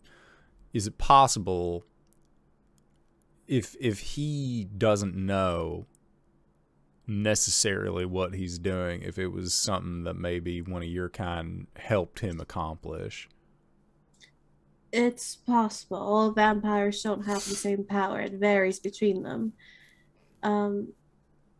I feel like this doctor might be more connected to the human cult. If you see, and she'll pull out the drawings of the sigils and all that stuff. I know this may not mean anything to you at the moment, but it's more related to necrotic magic. And if this cult is messing with that, I would assume this doctor might be part of that cult. Possibly. Did you know that raccoons can hunt dogs? Just as an aside. Now, usually, in the scenario like that, they work together. If a dog is chasing a raccoon, raccoon 1 will go into the water, swim out, dog goes over, puts its nose up to where the water was to try and detect to see where that raccoon went. Second raccoon comes out, pops itself on the back of the dog, puts the dog in the water. If they say this necromancer man, that's what you're calling him, this wizard, this ne'er-do-well doctor, say he's raccoon 1, he's causing a lot of problems. He's causing a lot of problems. He's being loud in ways that he doesn't understand. It means that he's going to be trying to get somebody's attention, and clearly he got ours. Now, if that's the case, and he's going to be out swimming in the pond, we should still take care of him, but I'm more worried about raccoon number 2. I'm worried about the one that's going to try and keep our head under the water. I understand your analogy and your worries. I agree. It's possible that this thing that I sense might be also connected to the cult, might be our raccoon too. If this is some sort of elder vampire or something related to the undead, I can't for sure tell you it's one of my kind, but it might be something that was summoned by this cult, some sort of entity, deity. I've had my fair share of interactions with deities.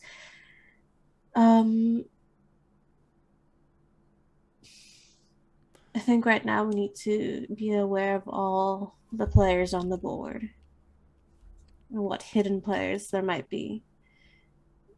There's got to be a reason for creating zombies, be it an army that will be activated at some point, servants, sacrifices, something. Army, I think, might be a good use for it. Not wouldn't to be the sound, first time I've seen it. Not to sound... I know how this is going to come off. What I'm trying to say is, in a situation like this, I've hunted quite a few creatures in my years. I got silver bullets for creatures like Dot. I have iron bullets for individuals such as your friend and little friend Beltane, as well as, you know, regular folk. I hate to ask this because of the way that it sounds. What kind of bullets would work on you? Now, you hired me. I make good on my word. I will not turn any of my revolvers onto you. As soon as I'm done with my job, I plan on leaving, going back where I came from, calling it good. It may not sound like I have, but I do trust your word, Mr. Sullivan. Well, that's something. Well, to be fair, as it stands right now, like I said, there's not exactly a whole lot I could do. Well, it doesn't bother me as much, but go ahead. What are you saying? Oh, so yeah, some of the things that you've heard of over the years is shotgun shells made of rosary beads, bullets that have been, rubbed in garlic. But again, all that kind of bullets are really not usually a problem for your kind. Yeah. But if you have any additions to those, go for it. She'll say those things like, you could make bullets maybe out of rosary cases, or have a priest bless your bullets should you wish. Holy water seems to work very well. God doesn't really like us. So you could dip your gun or even your bullets in holy water. Maybe etch some sort of I know Catholics and Christians try not to delve too deep into the supernatural, but that is what they are either way. So some sort of Christian or Catholic sigil onto them. Some symbol that represents whatever they want. I feel like those kinds of things only work if you believe in it, Miss Lilith. I'm not a man of faith. I can see that, but water blessed by a priest is still water blessed by a priest no matter who handles it. Got any priests on retainer? You'd be surprised. Well, if we're going up against some kind of elder vampire, maybe I can take some time. If y'all are going to the hospital tomorrow, and well, seeing as how I made myself quite a storm there. Oh, future note. Going into the hospital, they kind of just let you wander around wherever as long as you got a cigar and keep telling people it's a girl or it's a boy. They just let you into whatever rooms. If you act like you belong somewhere, people won't question it. I'll keep that in mind. I will say, try garlic oil as well.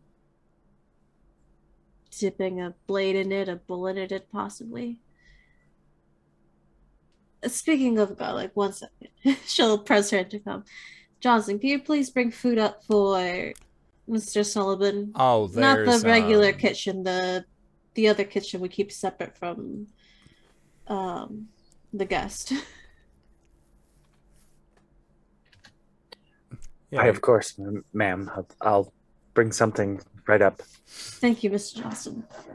Yeah, Dot was she wolfed it down pretty much your whole kitchen. It ends up being like tomato soup or something that was like in the cupboard that Dot would have had to make. Tomato soup and like grilled cheese would be like, that's real good. I'm just saying, but this is what ends up coming up is like a bowl of soup and some oyster crackers that were in the cupboard that Dot didn't bother with. She went right to the fridge. So yeah, but you get some food. Is there more to this scene, or is it like tomato soup? Like is this blood or is this tomato soup for you, good sir? I mean, Zeek would probably at least try a spoonful either way, see how far it gets. Soup. Yeah. But she'll just have the food. She'll have the food brought up. Point to a cart of decanters if he wants to drink. I do appreciate your help, Mr. Sullivan. Look, I know I might be a little bit of an abrasive individual, But we got things that need done in this town. And I aim to see them through. I respect that. Many people might sound abrasive as well in different ways. If we got off on the wrong foot, I do apologize. You're fine. That Beltane fella's weird, though. Always talking about contracts and old shit. He's an archfey, dear. I don't It's really his know way what of that life. means. Is that like a bridge? Like he builds bridges or something? Do you know the world of fairies and fae that control the seasons? No, can't say that I do. Most of the seasons that I know are either brought by like a giant eagle or like a bison. Should you ever want to read up on more creatures, I have books that can help you. I'm more of a spoken history kind of fella. Well, I could tell you some stories. And he will sit back, top Yeah. off a decanter, like doesn't Yeah. even bother, and just like, well, it looks like I'm in for a treat. She'll sit back herself and just like, well, the first thing you should know, and then Perfect. Great. Okay, so Beltane, we get this like fancy shoes moving along the carpet, and then up to the finely tailored pants, and we get this back behind Beltane's head walking along to where do you go, or where do you come across Dot? He's holding a mug as he goes to look for Dot, and kind of has a plate of apple pie at the other hand. Once he finds her, sets it down in front of her, pushing it towards her. Dot, were you in your room, or? I want to say she started wandering around the house at one point, and probably settled down in a reading room somewhere. She's got her book out and she's flipping through it, like, trying to make sense of all the things that are going on right now.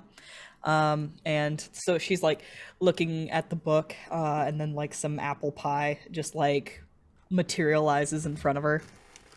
Comes in from out of frame. There's Yeah. apple pie. She looks over at it and then glances up at Belle. Hello? It's Granny Smith. Like, she looks down her nose at it, and like there's like a very clearly she's like getting a sniff of it from where she's at, and she says, "And what is this offering for?" Because usually For this goes you. the other way, right? Nobody's offered me sweet things in over 1,000 years, so Oh, that's depressing. nobody worships the Fae anymore. Must be such a tragedy not to be worshipped. She like It's pushes the relieving. book to the side and kind of pulls the pie in. She starts picking at it. How are you feeling? Like pulling the lattice work off and just eating the crust, the lattice work, kind of picking at it, or Well, sure. I mean, like if she was provided with a fork, she'd be using Mhm. it. okay. Is it an entire pie? No, it's just a slice. Okay. Oh, okay. All right. So I was like, I need the visual. Sorry. Go ahead. I forget what the question was. I got distracted by pie. How are you feeling? As good or bad as can be expected, I guess. I got shot yesterday. I don't know. How would you feel? Like the world was on fire. That's not unlike it. You don't have to be in this world if you don't want to.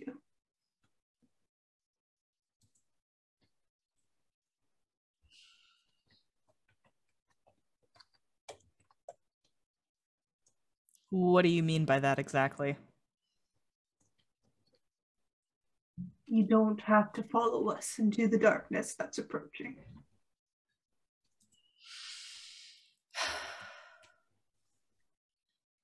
You know, growing up, my mom didn't really give me a choice on that matter. She always told me about it, so I knew what to look out for. But for the most part, I had to stay away from it. And I mean, look at where that's gotten me. No, I think I'm a part of this world, whether I want it or she wants it or not.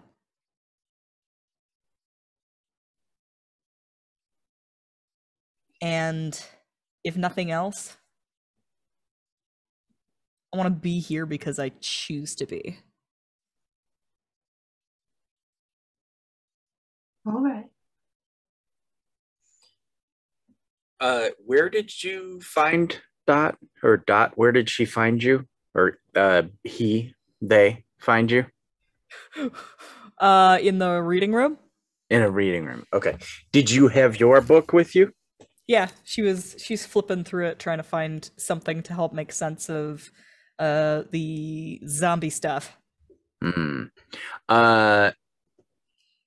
Bell, roll +2. Give me just a roll +2.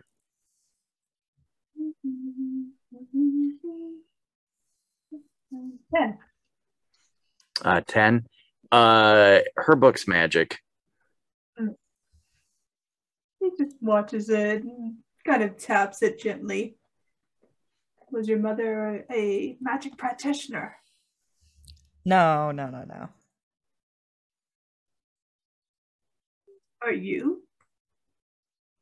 I think I'd know if I were. Then again, you know what? In light of recent occurrences, maybe. Yeah. Well, Miss Dot Flannery, welcome to the world of magic. As he sets the mug down and turns it, there's a Christmas tree on it. No. I will ask you something. I don't know if Zeek or Miss Lilith would be so kind to it. When you go into the world, share your stories. They're memories. The world remembers. I can't remember certain things because the stories aren't being spoken. But the world needs to remember this. I think I get what you're saying. And she like shows her book to him. And it literally just looks like a really, really old like picture book for children. I mean, You just kind of smile about it. Appearances can be deceiving, but there's a lot of truth in here. We wanted to warn people about our kind. It was the kindest thing we could offer.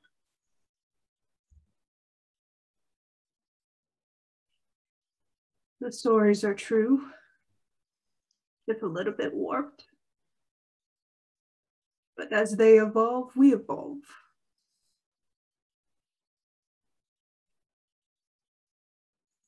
So everything in that little book of yours is very, very true. Would you mind comparing notes? He takes the book and flips a few pages. Chapter 1. So we have these two great scenes of the other characters kind of comparing notes and trading and all this, and we will end with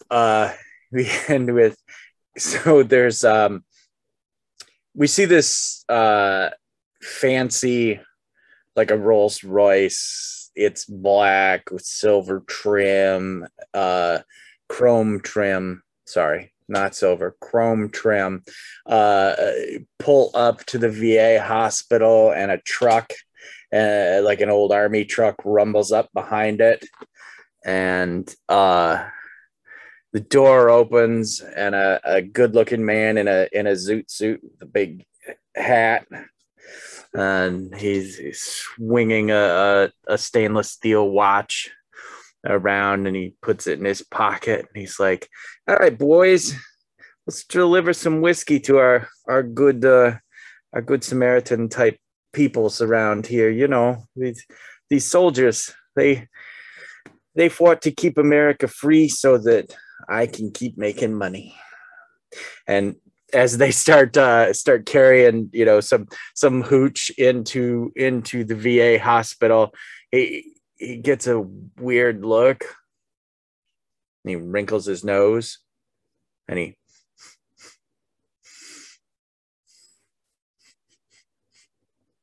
then we kind of close in as he's sniffing and as such. We close in, and we see that his eyes suddenly look like wolf eyes, and they kind of glance to the side, but he's got the zoot suit hat thing going on, so the wolf eyes look to the side, and then credits roll. Hell yeah. I'm excited for next week. GB, thank you so much for running this game. I had an absolute blast playing more Monster Noire, but it's always a blast whenever you're on the show. GB, where can we find you? What do you do? You can look me up on Twitter, Greybeard Tavern. You can find me on Twitch at Greybeard Tavern. And you can find me here on Thursdays. You can find me on my channel, 10 a.m. Sunday mornings. We are fighting a big boss battle Sunday morning again, because we had a computer glitch game crash situation for Wildermyth. So we have to fight the boss fight again. So it's a World of Tomorrow Groundhog Day situation.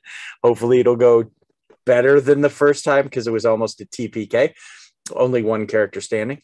And that's Sunday, 10 a.m. Eastern Standard Time on the on Greybeard Tavern. And then Tuesdays, you can find me over on the Old Timer Tavern on Lantern Noire's channel, where the two of us and, 70 or 80 years of gaming experience yammer on about different gaming topics, from everything from, homebrew to being woke to, you name it. We try to bang some sense into some grognards out there, but you can join us, ask us questions, anything you want. It's pretty open to, it's like sitting at a bar with some old gamers. That's what we do. That's me, GB. Hi everyone, my name is Satan, and other than Thursday nights playing Lilith, you can find me here Sunday nights playing Kuori, our Goliath Eldritch Knight, in Rime of the Frost Maiden that Wings here, DanaeKeener.com herself runs, as well as you can find me Saturdays over at Plot Hunters. We've just started our season 5.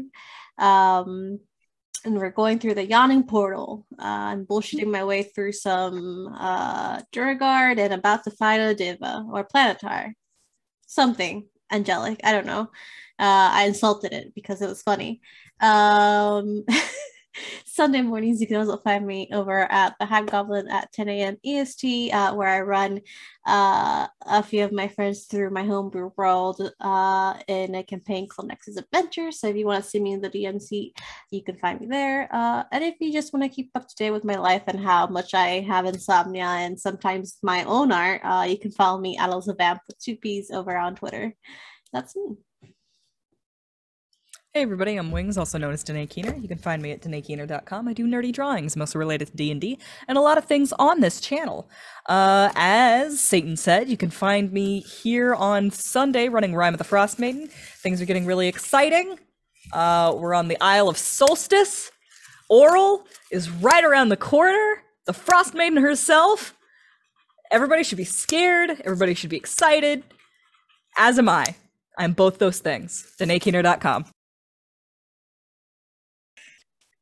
Hi, I'm Jen. You can find me here on Thursdays playing Beltane Hawthorne, and over at the Hype Goblins channel playing Anthony Silverhorn, a Artificer Barbarian, hoping that everything's going to be all right, because gotta be all right. It's fine. And occasionally you can find me just hanging out doing various gaming channels with over at the Hype Goblins channels, going through Valorant or Wild or Myth, which is really fun, and just having a good old time. And if you've made it this far, you probably already know who I am, but if you don't, hey Acorns, what's up? It's me, your buddy, your pal, your friend, the Indoor Adventurer, the showrunner here at twitch.tv/indooradventures. We do shows like this on Monday and Thursday at 5:30 p.m. Pacific Standard Time, as well as on Sundays at 7 o'clock p.m. Pacific Standard Time. If this is your first time joining us, you can go to youtube.com/indooradventures to check up on all of the VODs of each of the games that we have played up until this point, and we are also available anywhere audio casts are made available for free under the same moniker.